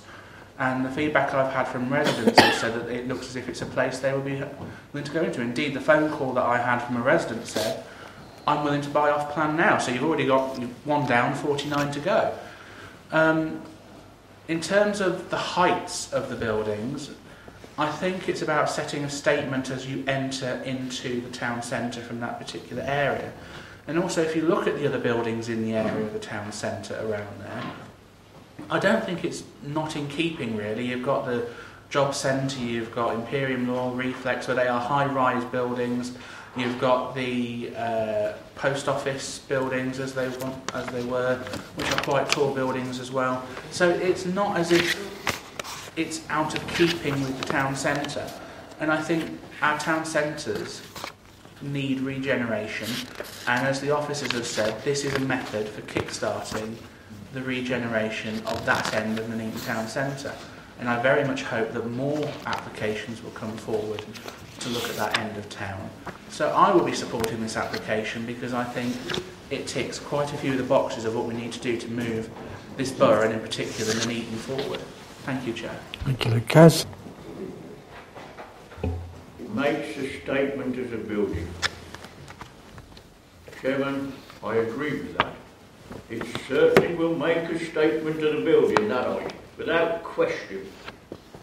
I sat on a committee, I don't know what's happened to it, and I sat on with our officers, the chief who look after these type of these stores, where we have contractors and everybody, where we were going to develop the end, all the end of that, shops and everything, up to the library, and all down there was going to be redeveloped, because for the top end where the co-op was going to be developed as well with various companies which hasn't quite happened. And I sat on a committee where people were going to bring money. This is with Warwickshire County Council sitting on as well. This committee was there to develop this end of the borough. I was knocked off as leader of the planning from then. I don't know what has happened to this committee of development of this end.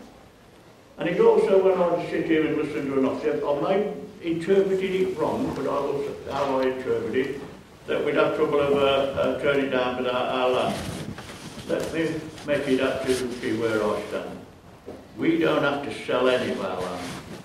If we do not want to sell our land, we don't have to. If we don't want that on our land, we don't have to put it on our land. So if the interpretation is that we can't do whatever, let me make it clear, as far as I'm concerned as a councillor, because I will certainly take it elsewhere if I needed to. Our land, I want to know as well, please, we've got a car park there that's yielding where we put we're short of car parking in this town. It's getting bigger. You've just only got to go down today, go around the road today. It was horrendous in and out of it, Nuneaton and Bedworth today. I look at the cars and everything coming in and out of the park. That little car park there has yielded this council quite considerable money over the years in revenue of looking after and giving parking for our people. We've been criticising about getting rid of car parks. We've criticised of being about car parking fees and all the rest of it is going down. We have a car park that's full every day in there and it brings yields of money.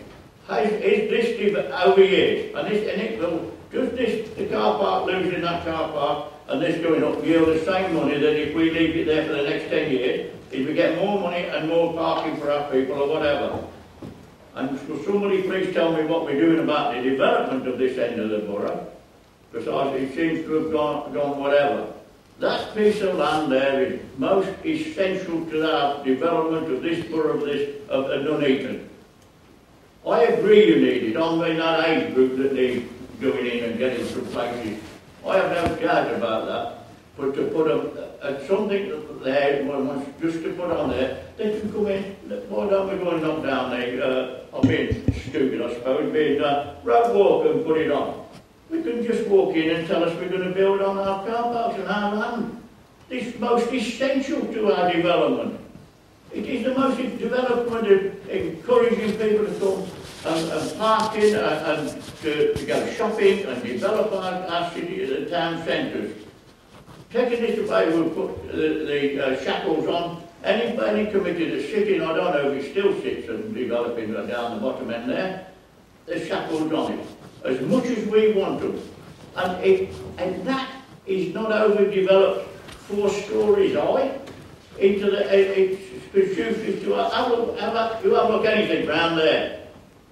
Even the flats over the road are not that high. It's on that corner to come round where the library and everything. It's a monster. It is developed there. It takes everything away from this council in trying to develop our future. You know, we do need them. I have no doubt that we need them, because we just had I was on the chair when we did the care home in Bedworth and all that. I met a nice place out there with Warwickshire County Council. Warwickshire County Council still want to develop these care homes at big space like we've got in Bedworth. They want to do it.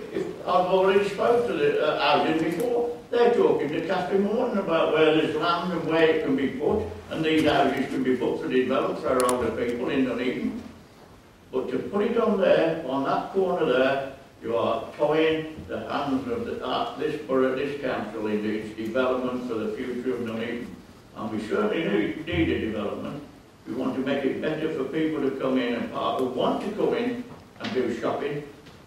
And that would, but please don't somebody, as I say, I might misinterpret it, Chair. Tell me I can't vote or stop something on our land. If we don't want to do something on our land, this planning committee can make that decision. Thank you. Can I be clear to members, and the legal officer will tell me if I'm wrong. The sale of that land or not, or any other piece of land, isn't for consideration by this planning committee. The planning committee will deal with the planning application it's got in front of it on whether it's the principle of development is correct or not. In regards to whether the council itself should sell a piece of land or its arguments about car parking, that's a policy matter for another place. Absolutely correct. Thank you. Did you have anything apart from that you needed to come back on? I think you've covered that in as much you were on about the actual car parking, sufficient car parking. As I say, there was a survey carried out as part of the application, and it was found that there were adequate spaces for the loss of this car park, and obviously we take that into consideration. Parking and land and property would take that into consideration. In terms of what's happening in the town centre, again, it's not before you now. That is a discussion of another committee elsewhere, and I'm not privy to that information either. But what we're hoping, land and property, the head of land and property, the head of town centre, and the head of county economies are all in support of the application to help the town centre rather than to harm it. Councillor Longden. When we first looked at these different options about turning some commercial properties and office space into residential accommodation, I was quite excited about that. When this one I got sight of this, I got quite excited about this. And I thought, well, that's fine. The arguments about height and stuff, you can hardly argue that when you're 200 yards down the road, we've got the old council house and we've got Rope Walk, which is not exactly very beautiful in terms of buildings fronting onto those roads. So I'm not overly bothered about that. It is what it is. But, and there's always a but, I suppose, I will not be supporting this application. And I'd do it for a couple of reasons. One is, I am appalled that the applicants have argued viability to avoid paying any sort of 106 monies to it. I don't believe that is. I heard what the officer said, and I don't believe it. You don't put up this sort of property, whether it's to a high spec or to a low spec or a medium spec, without having profit built into that.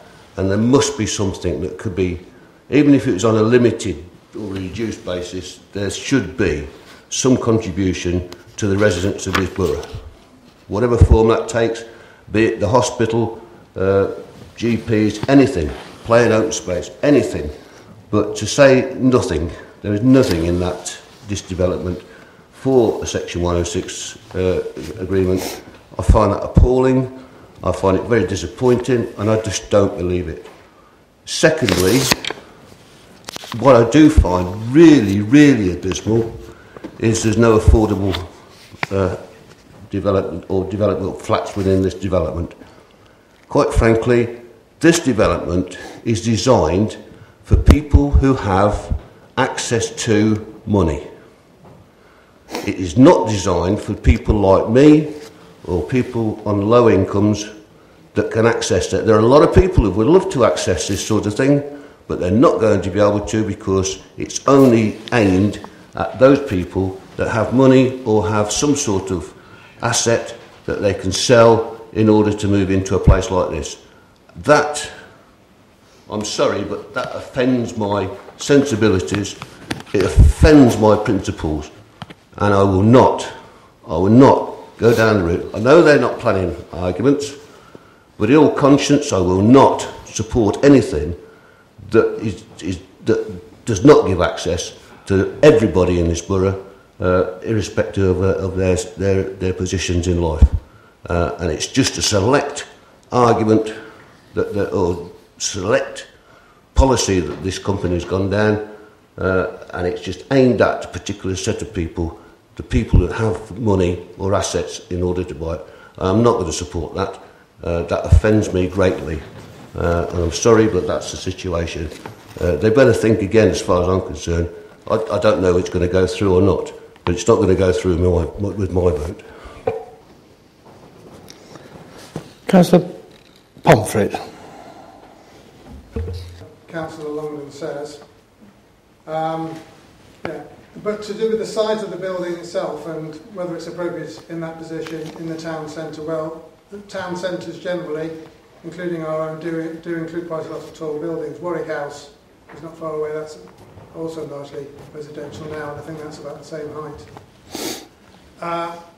I've got some concerns about it being next to the Memorial Gardens, not so much from perhaps a general point of view, although I don't, but from the residents' point of view, because the boundary treatments, I've looked carefully in the documentation, it mentions 1.5 metre fence, I think, onto Vicarage Street, but the car park, which faces onto the Memorial Gardens, I'm not sure what the boundary treatment is along there.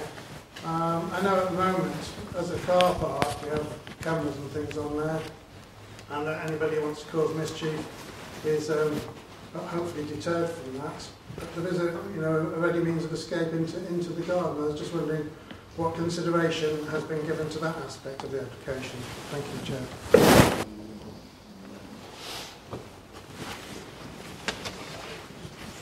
Oh, yeah, sorry, I'm having a message. Jackie, have you got... I haven't got the details of the boundary treatment, the attic, maybe I should put in there. To the rear. Councillor Ian Lloyd. Yeah, it's a difficult one, isn't it? Because you hear what some of my colleagues say about the costings, what should come over, etc. But as has been pointed out by the planning officer, that all the relevant departments of the county or borough have agreed with the assessment. So difficulty refusing it on that. On the, because it's talking about viability, we're talking about the social or affordable housing end of it. Yeah, just sticking the gullet. But again, the viability study that's been looked at by those departments says that I think, I forgot the gentleman's name, Reverend Newbold summed a lot of it up for me, and that was bringing people into the town centre. Yeah, we're going to displace some of the car parking, but we're going to bring between 100 and 150 people, is it? I can't remember now, what is it? Permanently into the town centre, because you've got 25 flats. There's 50 there, two people to flat same. Yeah, and then you've got 25 two-bed flats, which is 50 people plus there, so you could between 100 and 150 people permanently in the town centre with no car movements. So that's like, having a number of cars sitting there, not pulling in and out of the car park. Yeah, it's not being in revenue, but those cars would be displaced to other car parks, which we've heard we have got room. There is a desperate need, whether we like it or not, for elderly residents within town centres, both rented and private. We've got rented accommodation just across the road. There's rented accommodation elsewhere in the town centres. It's a difficult one, but as I said, the viability study that's been put forward, I don't feel personally that I can refuse it against that officer's recommendation from the other departments. And as I said, it's bringing people into the town centre, which we desperately need. Councillor Copeland. Thank you, Chair. Difficult one for me on one thing, because on the buildings and the height of them, because I was born and lived the first part of my life in a city, I don't have a problem. Like some people are angry, that's everybody likes what they like, or dislikes what they don't. But height is never a problem to me. Only my personal height. That is quite often. I wish I was a bit taller. There you go. But buildings, I love big, imposing buildings. I just love them. I actually think we should have more of that.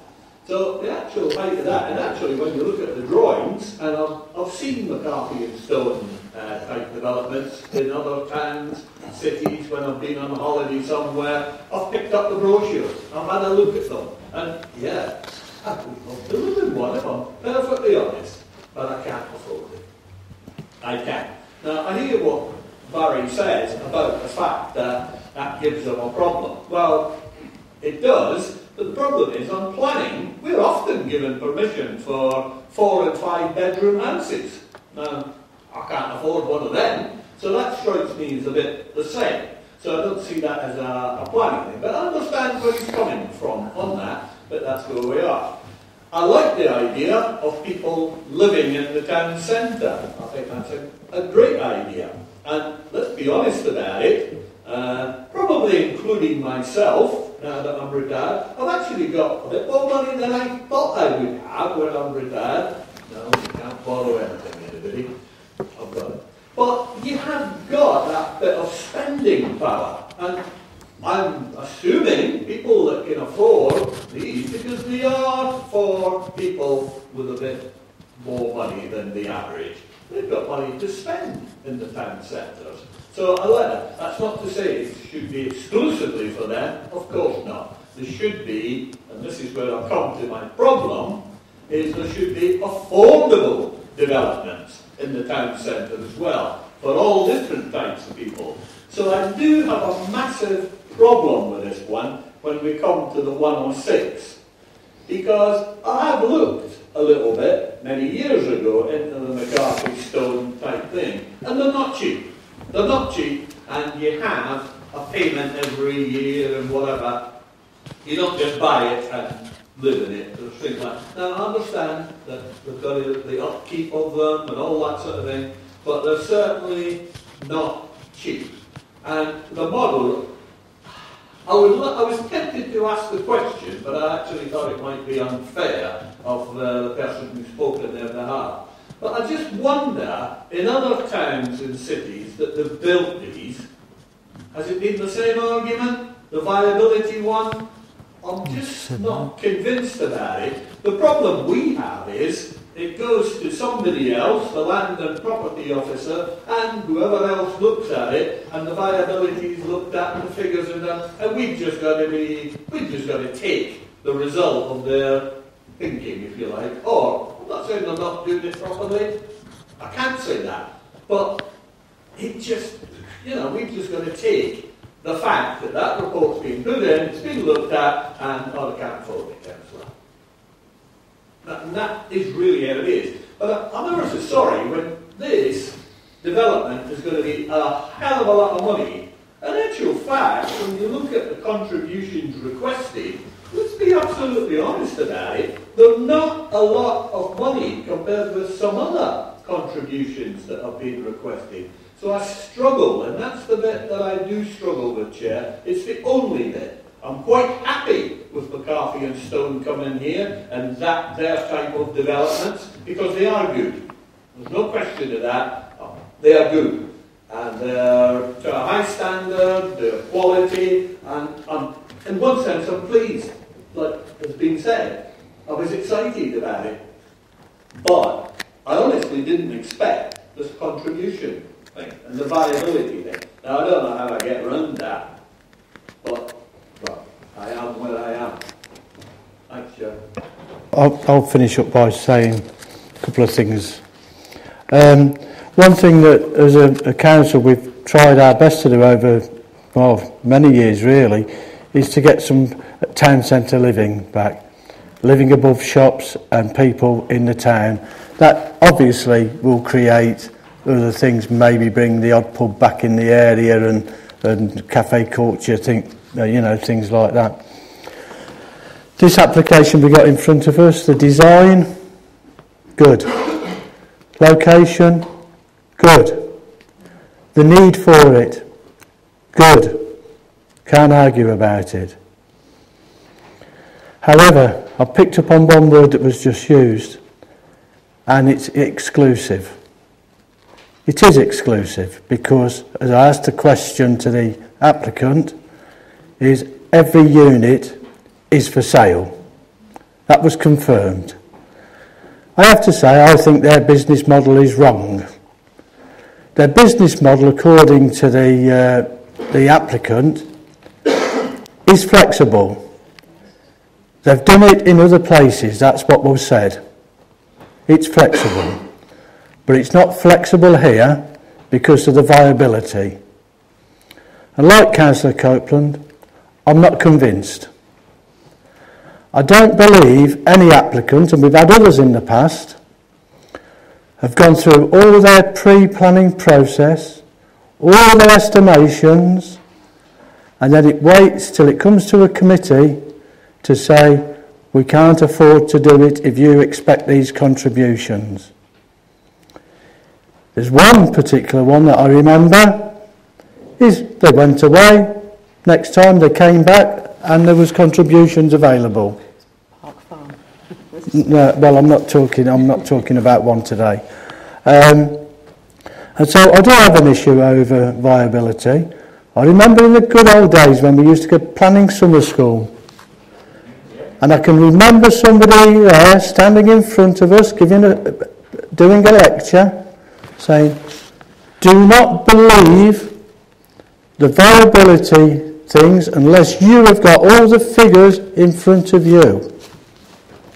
I've got no reason to doubt what the officers tell us, but I don't have the figures in front of me, even if I'm clever enough to understand them.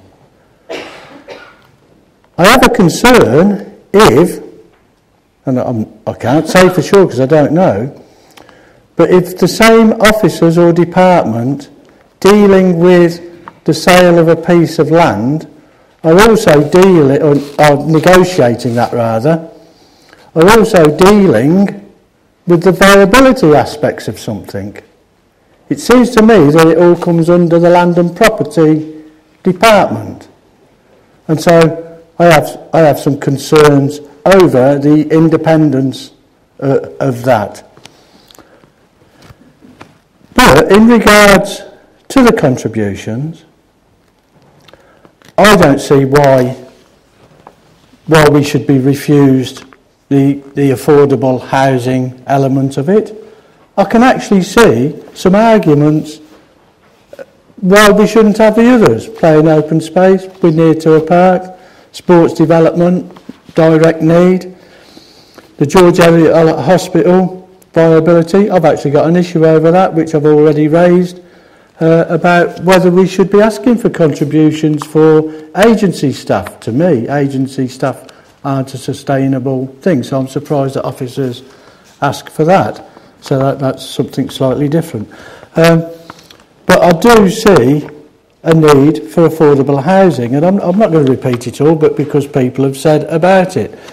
These are geared up for people that will probably be able to sell their own properties to be able to move in here.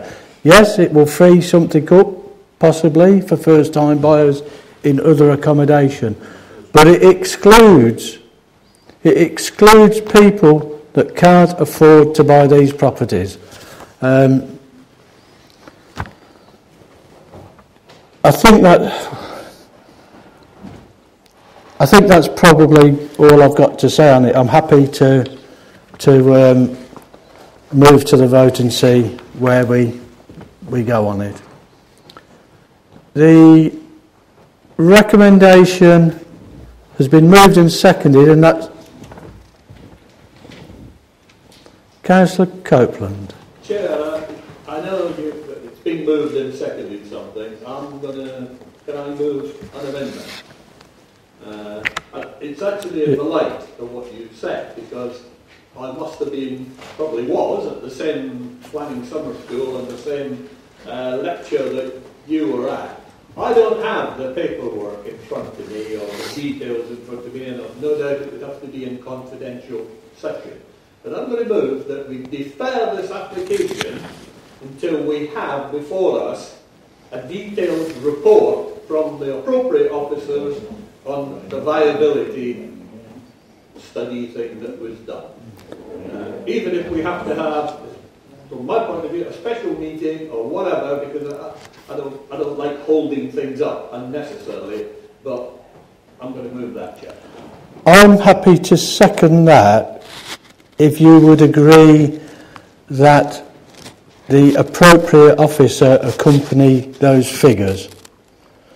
So in effect you'd be moving deferment for an officer from Land and Property to provide to come and speak at the next time this was to be considered. Yeah?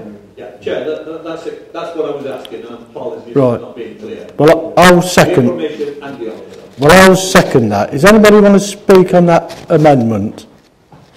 Councillor Ian Lloyd. To be quite honest, but it does pull at your heartstrings, and I think what has just been suggested is very, very appropriate. Why shouldn't we challenge the figures? So if we can see the figures and the figures stack up, then I'll be fine with it. If the figures don't stack up, then we've got another ball game, haven't we? Longdon and Wilson. Did I miss somebody? No. Councillor Longdon. Whilst it sounds a tempting offer, I disagree, to be honest, because our officer tonight gave us chapter and verse on how they reached their decisions on the question of viability, and we're not going to get past that because they're not going to make themselves look foolish by saying we got it wrong. So, in fact, when it comes, it'll come in exactly the same format, and we probably won't be any further forward. And to me, it's just a total and utter horrible thing, and I just want it to go away. I do not like what Mark McCarthy and Stone are doing, and as far as I'm concerned, nothing is going to change my mind on this unless they change their mind and put some affordable. We're speaking about the amendment now, not going back to the application. Well, you're not. You've gone back. Thank you, Chair. Councillor Wilson. Oh, sorry, my apologies. Thank you, Chair. I understand the reasoning behind it. My concern is I don't know how competent we would be as a committee to make heads or tails of the figures. I would assume that there would be a wide raft of documents, information, statistics, graphs, spreadsheets, whatever, which the officer today has tried to condense into a speech for us to try and put it into terms that the planning committee can look at. As far as I'm aware, that's going into the operational side of what a council does, and that's something which, as councillors, we should be very wary of actually interfering in the operational side. We can look at the top line fit stuff and everything, but I would like to progress this application, but I don't see how that's going to progress those who have concerns over the viability, when I don't see, as Councillor Longden has said, the officer changing his mind on the evidence he's given. If there was new evidence, maybe I could see an argument for doing so, but I don't see how much further it's going to get us, apart from another committee and prolonging another committee, when I think people are pretty much made up their views on this by now. Okay, Councillor Tony. Debate today, this afternoon or this evening, from most of the speakers, all accept what the officers, and they have said to us, we believe what the officers have done is right, because I'm going to vote that way. I'm not far away from you. Because they have done their work, they have looked at everything they've done, they've looked at the planning, they've looked at the cost, they've looked at all of the 106, they've looked at the non-affordable houses for the people. Everybody that spoke, 90% of people, have said, yes, we agree with our officers, they have done their own work, and the company have done their own work, they've done all this. Viability studies have all been done, and they've been presented us to today. They've done that, and now we want to adjourn for them to go back to do what they've already done. They've already done. The only thing, the figures on how much it might cost for that. But you can't take away care. What has been said is the 106 and the affordable houses. I'm not going to say it's a cop-out. Somebody who might not want to put their hand up for yes or no. But that is wrong. We've had all this. Our officers have done their work and they've presented it today to us. And now we're going to have an adjournment to listen to them all again, tell us what we've done. Well, Councillor, we'll have an adjournment. Okay, I still can make a comment about it if I want to. Yeah, you just have. Thank you. Right. The amendment was moved and seconded that we defer the item for the Land and Property Officer to attend the next meeting of this application committee, and for members to be provided with the figures, and that for that officer to be able to explain them to us if necessary. All those in favour of that amendment?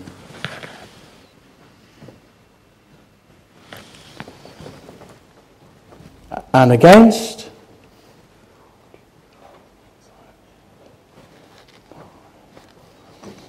The amendment's lost, which takes us onto the recommendation as printed, which is to grant planning permission subject to the conditions printed. All those in favour of that?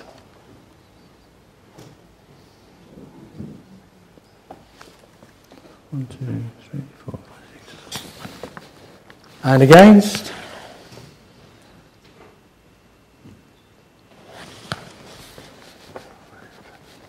That's approved.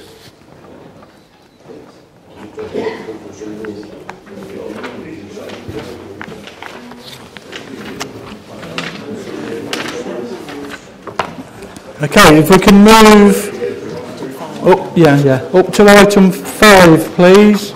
Page 66, 5 Abbey Street, Nuneaton.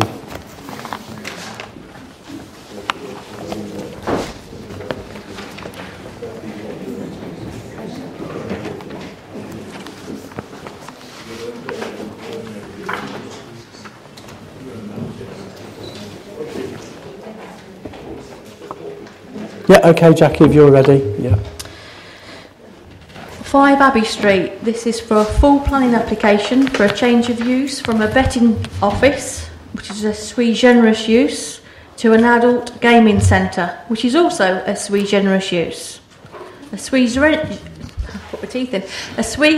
generis use is one that doesn't fall into any of the specified use classes. The reason why a planning application is required is because sui generis uses do not have any permitted changes. Therefore, any use change will require a planning permission. On one side of the site is Cloud, which is a vape store, and on the other is a vacant unit which was last used as Pizza Hut. There have been no letters of objection. However, Councillor Jill Shepherd has requested that the application is considered by Planning Applications Committee. The key issues are as shown on the PowerPoint.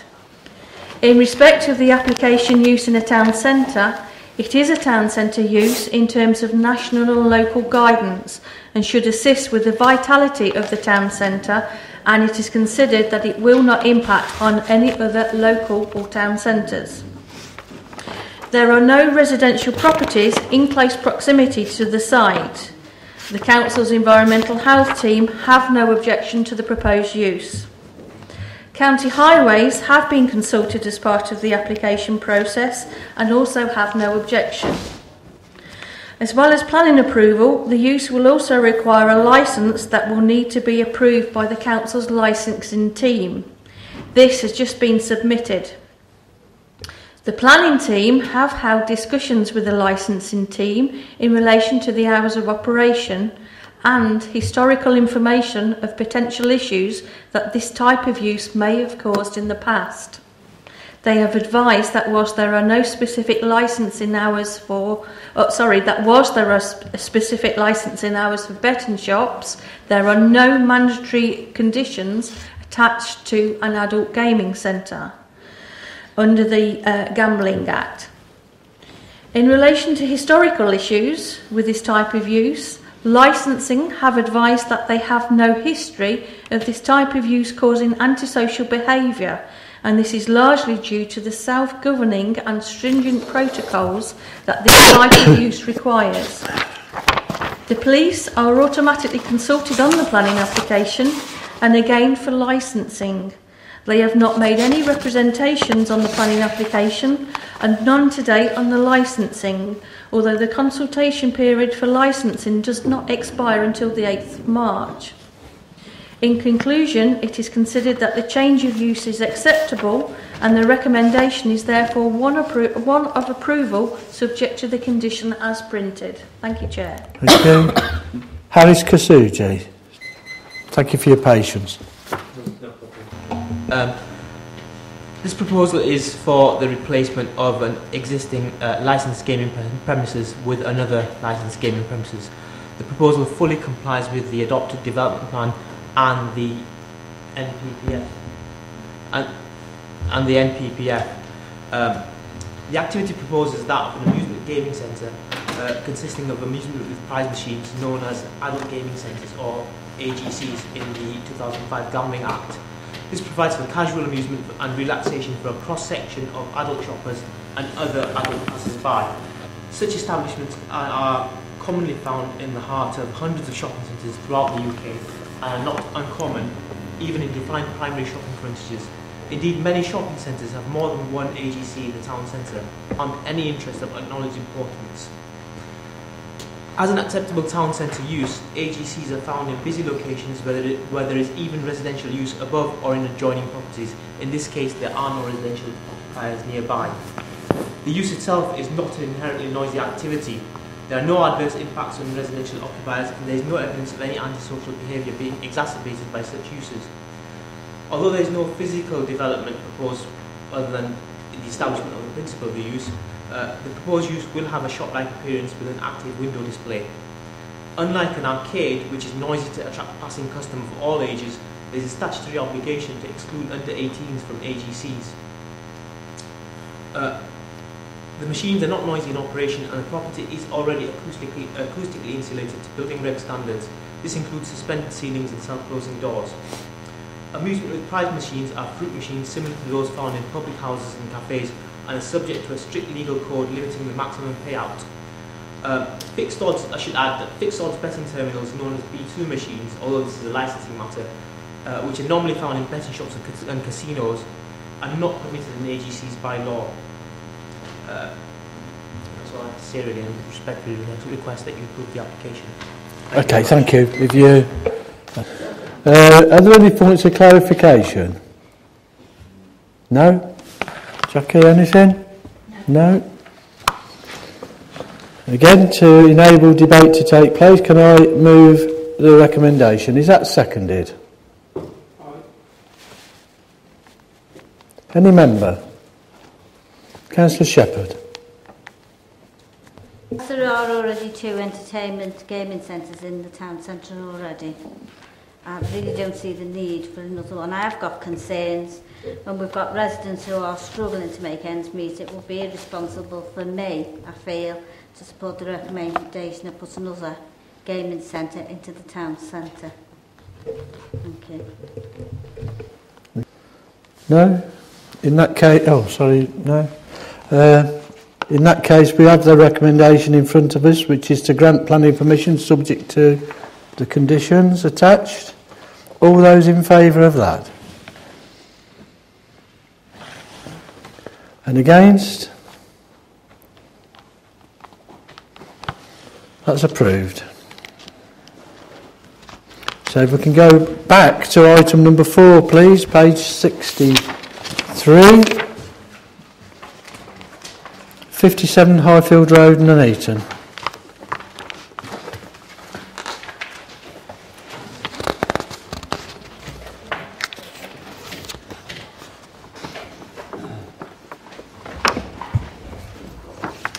This application is to consider amending the legal agreement signed under approval reference 034184. The legal agreement was for the provision of 5 one-bedroom flats in line with local guidance, and the proposal before you is to amend this to a commuted sum off-site. The previous approval was for the erection of 14 apartments and 4 houses at 57 Highfield Road, approved in 2017. The application is before you because the new proposal is not in accordance with the standard tariff of affordable provision, and in addition, Councillor Condacor has also requested that the application is considered by members.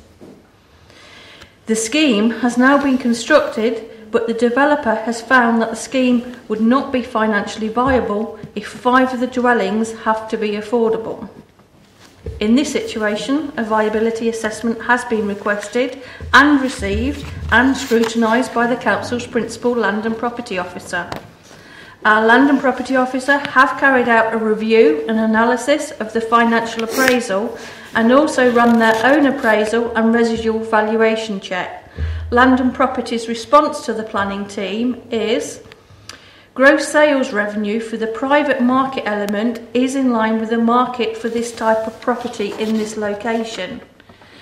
In undertaking our assessment, I've assumed the sales to a registered social landlord or retention of the affordable housing element and attributed a capital value at 80% of the market value, not the 70% or nil value in the applicant's appraisal. Build costs are lower than expected in the market, and this leanness may reflect the type of developer's contract. Professional fees on build, marketing and disposal all appear lower than would normally be expected. It is considered the viability appraisal appear to understate build costs and fees, and these are based on the actual costs given the development is nearing completion. For this type of development, it is normal to see a minimal profit level of 20%, in line with market expectations. The applicant's appraisal showed a return of 12 to 13%, undertaking our own viability appraisal, including the affordable housing element, shows a profit level of only 14%. The residual value of the site is also coming in at less than the benchmark site value and the fee paid for the land. If an appraisal is run assuming the development is all private market housing, then the profit level rises to nearly 16% to 19%, which is still well below market expectations.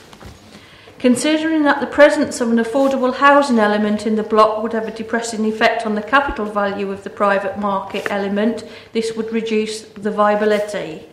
His final point is that carrying out the analysis, it is concluded that even if a registered social landlord can be found and the developer offer the maximum of affordable housing, then the scheme will still be unviable. Additionally, the affected value will further compound the unviability. In conclusion, our assessor established that the original scheme with the affordable housing element cannot viably provide the level of affordable housing given the sales rates, development costs and level of return required. A scheme without any affordable housing struggles to deliver a return close to that which a developer would need to achieve to make the scheme viable. Fundamentally, what he's actually saying is that the developer has actually undervalued their costs than what would be expected in current market conditions. Notwithstanding our findings, the developer has actually offered to pay an off-site provision of £20,000.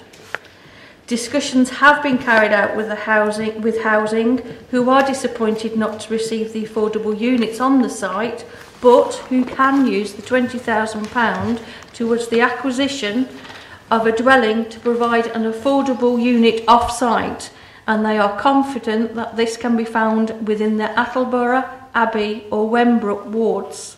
The developer has agreed that the payment can be considered within these wards. Therefore, as it is evidence that the site is not commercially viable, it would be difficult to support refusal on this basis. Whilst the viability assessment concludes that we should not be asking for any contributions, the developer has offered a commuted sum, which in the circumstances is considered acceptable, and the legal recommendation is therefore one of approval to amend the legal agreement to a commuted sum of £20,000 in lieu of the on-site provision. Thank you, Chair. Okay, thank you. To enable debate to take place, can I move the recommendation? Is that seconded? Seconded. Any member? Councillor Shepherd. Oh. Councillor.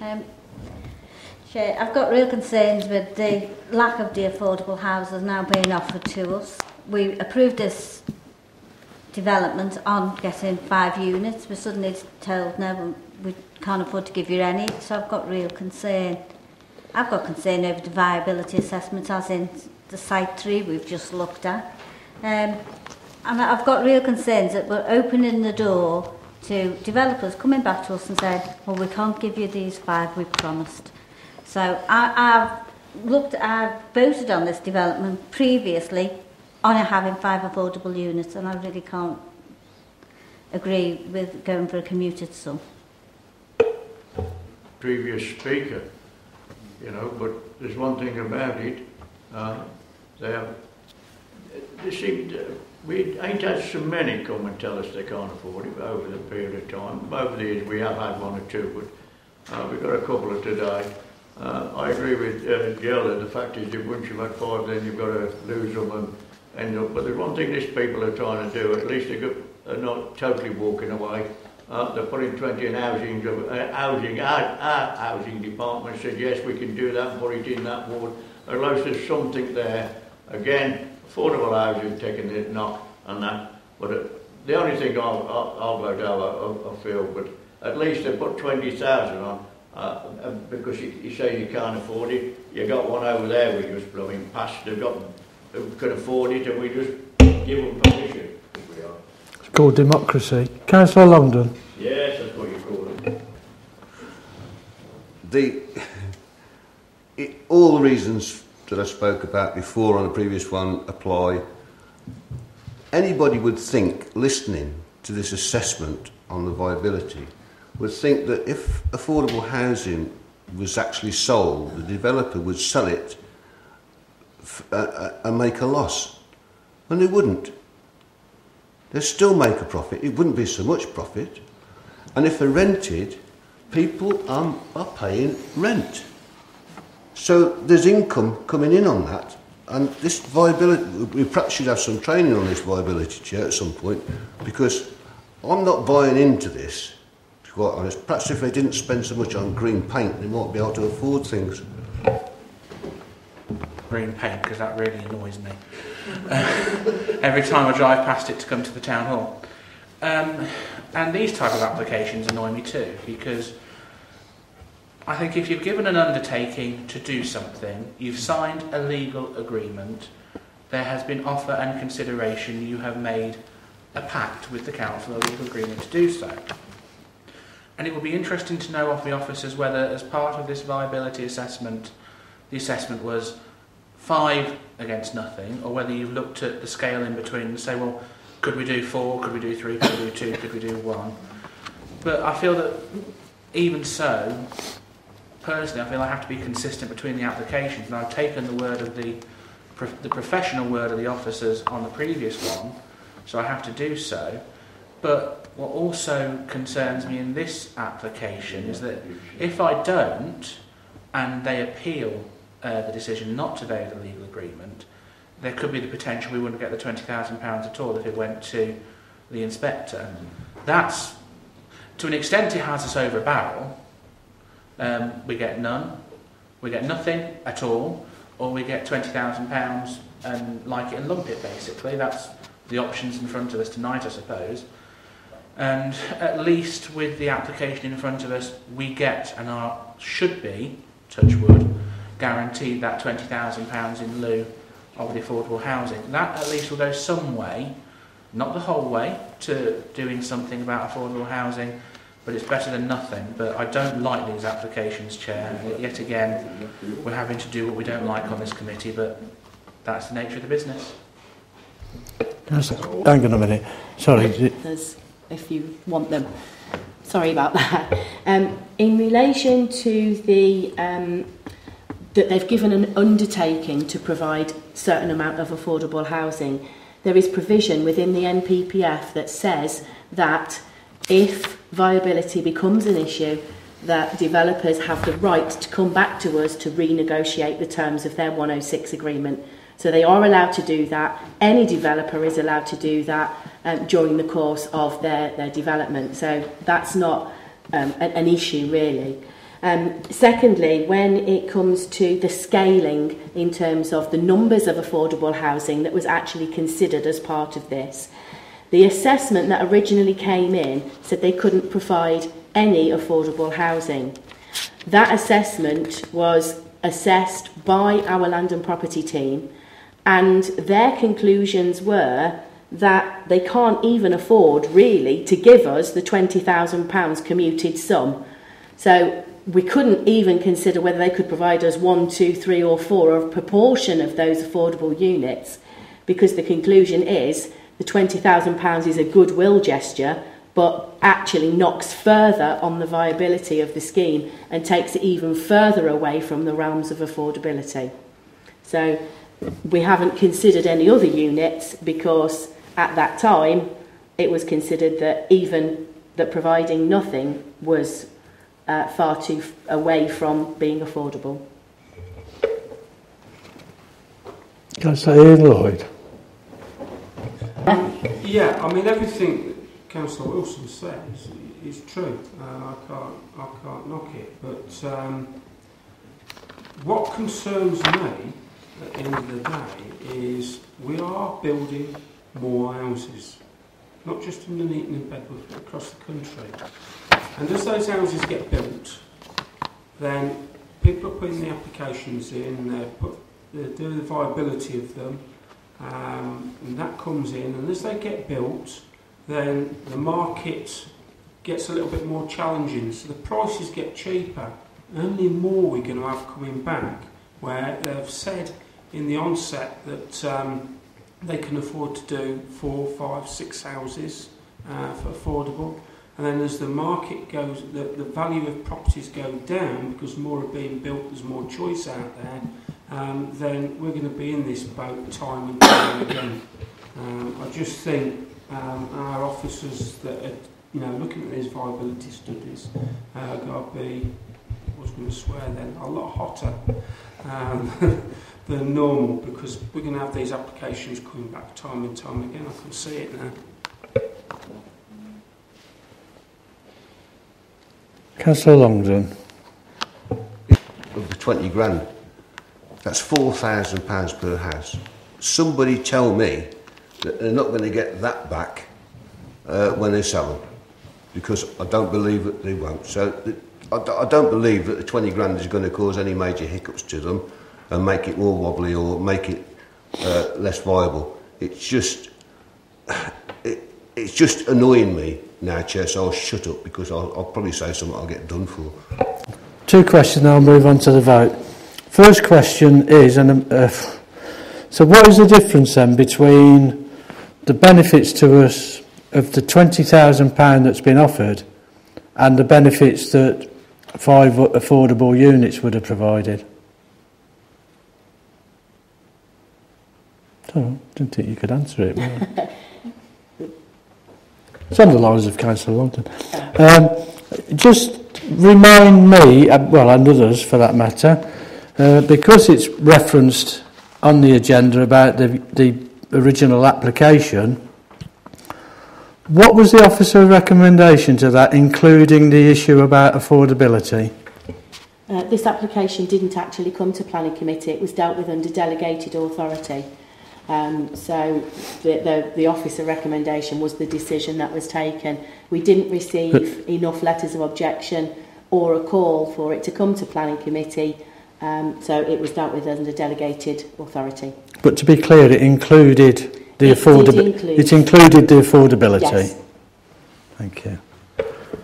Okay, the recommendation's been moved and seconded, and that is that we vary the legal agreement as printed.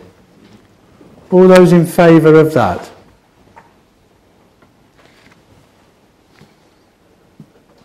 And against?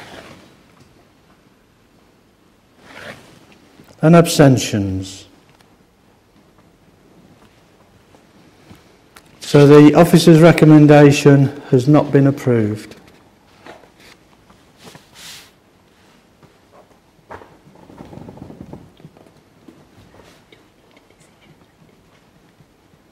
So I'm waiting for somebody to move something else. Otherwise we haven't got anything. Councillor Longdon. Yeah, but I would move rejection on the grounds that it's not been proved that the actual initial agreement is in fact unviable.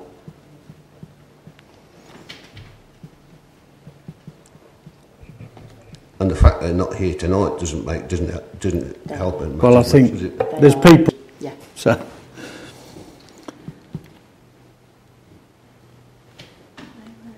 Would you like me to comment on the suggested reasons that have been? Is that seconded?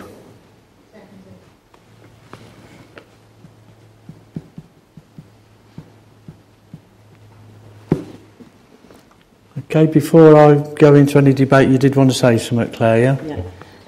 Just to advise members, I would be concerned about refusing an application on the that it's not been proven that the scheme is unviable. A viability assessment has been submitted. The developer is an independent developer not associated with the council. The council's land and property team have assessed that viability and agree with the developer in accordance with that viability assessment that the scheme is not viable to provide that affordable housing element. So I would have strong concerns about refusing an application on those grounds. Okay, so then the next question is then, I'm being careful that we shouldn't just be looking again at the original one, but because it was done under delegation, I'm assuming the same thing applied and that land and property people were consulted on it. There was no viability assessment submitted with that application because the 5 units of affordable housing were in compliance with policy. That's what we requested, that was agreed to be provided. They did not need to assess viability in that instance. Okay, I understand that. Councillor Wilson. Words appeal and unreasonable are flashing in my head at the moment. But can I just ask a question of the officers? Let's take the hypothetical situation, which I don't think will happen, that they won't appeal. How do we enforce trying to get 5 affordable dwellings when they've told us they can't do it? So we've effectively turned around and said, we want those 5 dwellings. They're saying we can't give them. What are you going to do as an officer to try and enforce it? The legal agreement, because it's not via a condition. So we would have to look at how we could enforce the exact wording of that legal agreement. And it depends very much on the exact terms as to how we could enforce that. Whether it's that they need to be given over at a certain time and they haven't been, therefore, Wendy may correct me, it might actually be a problem in terms of some sort of prosecution. Am I correct, Wendy?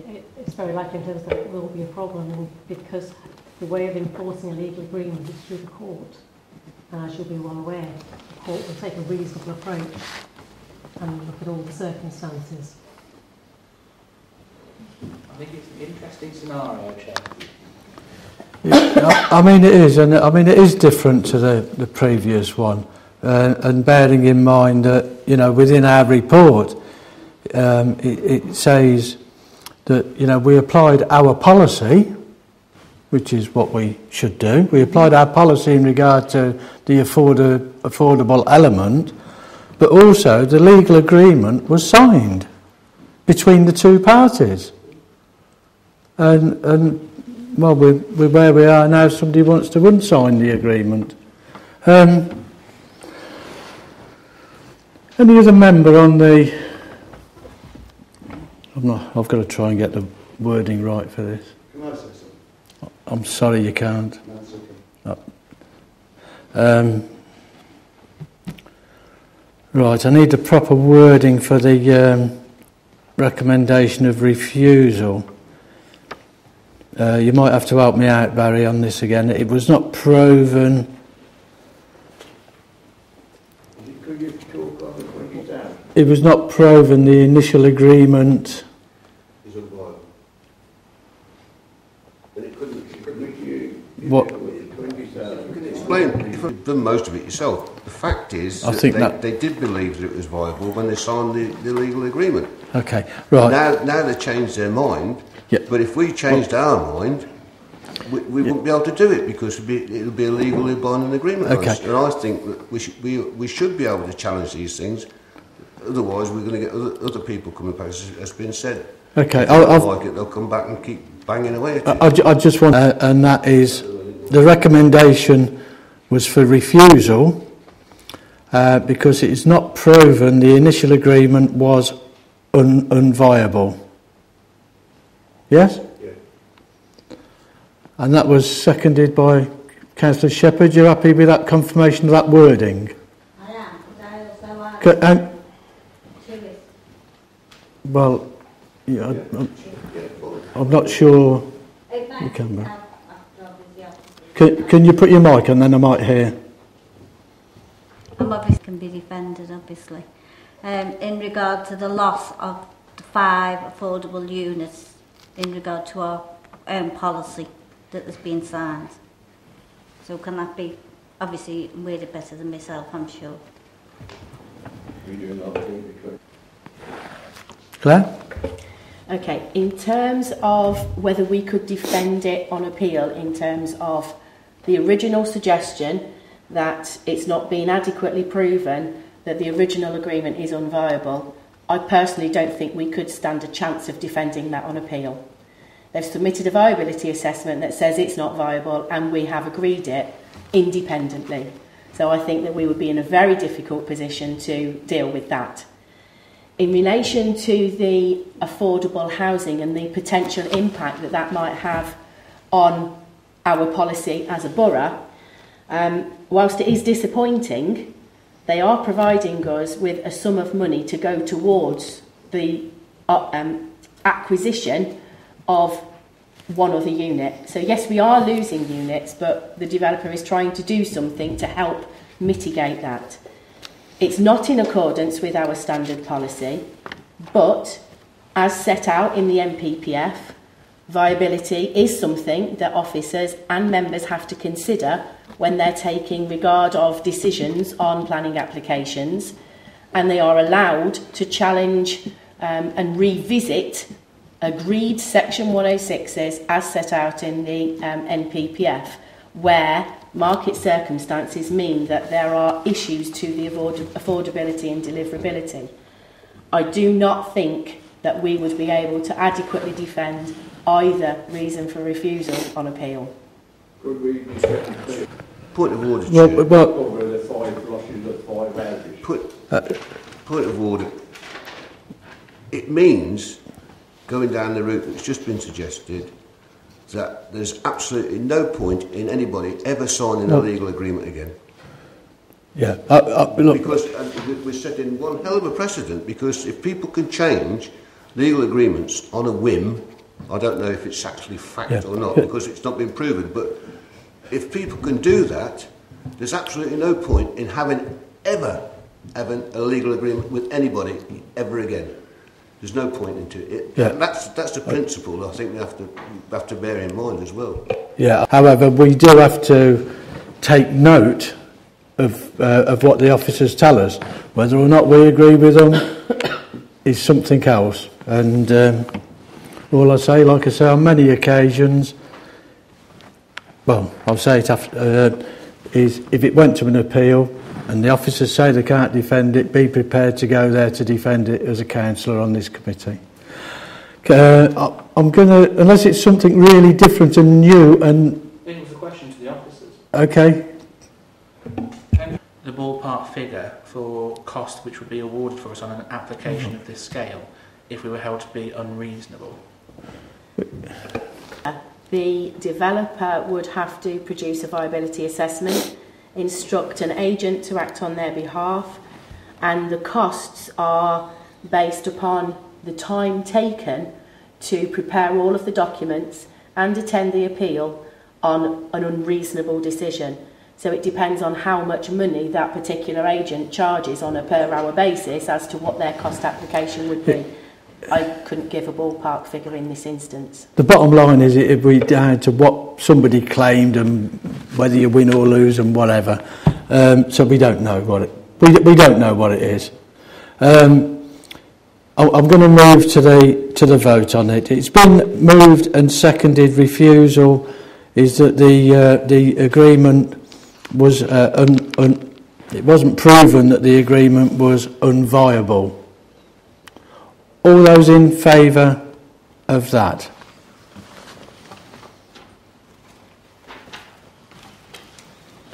Five. And against?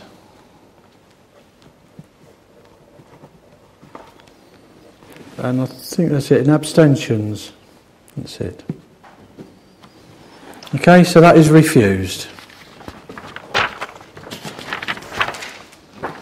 That concludes the other business, but it does raise one interesting thing. I'll just mention it as an aside under any other items. I did take some time to attend the local plan hearing today, where a councillor actually said to the planning inspector that the planning application committee nods through everything that the officers suggest. Clearly not the case, but there you go. I said that a councillor said to the planning inspector that this committee nods through the recommendations of officers.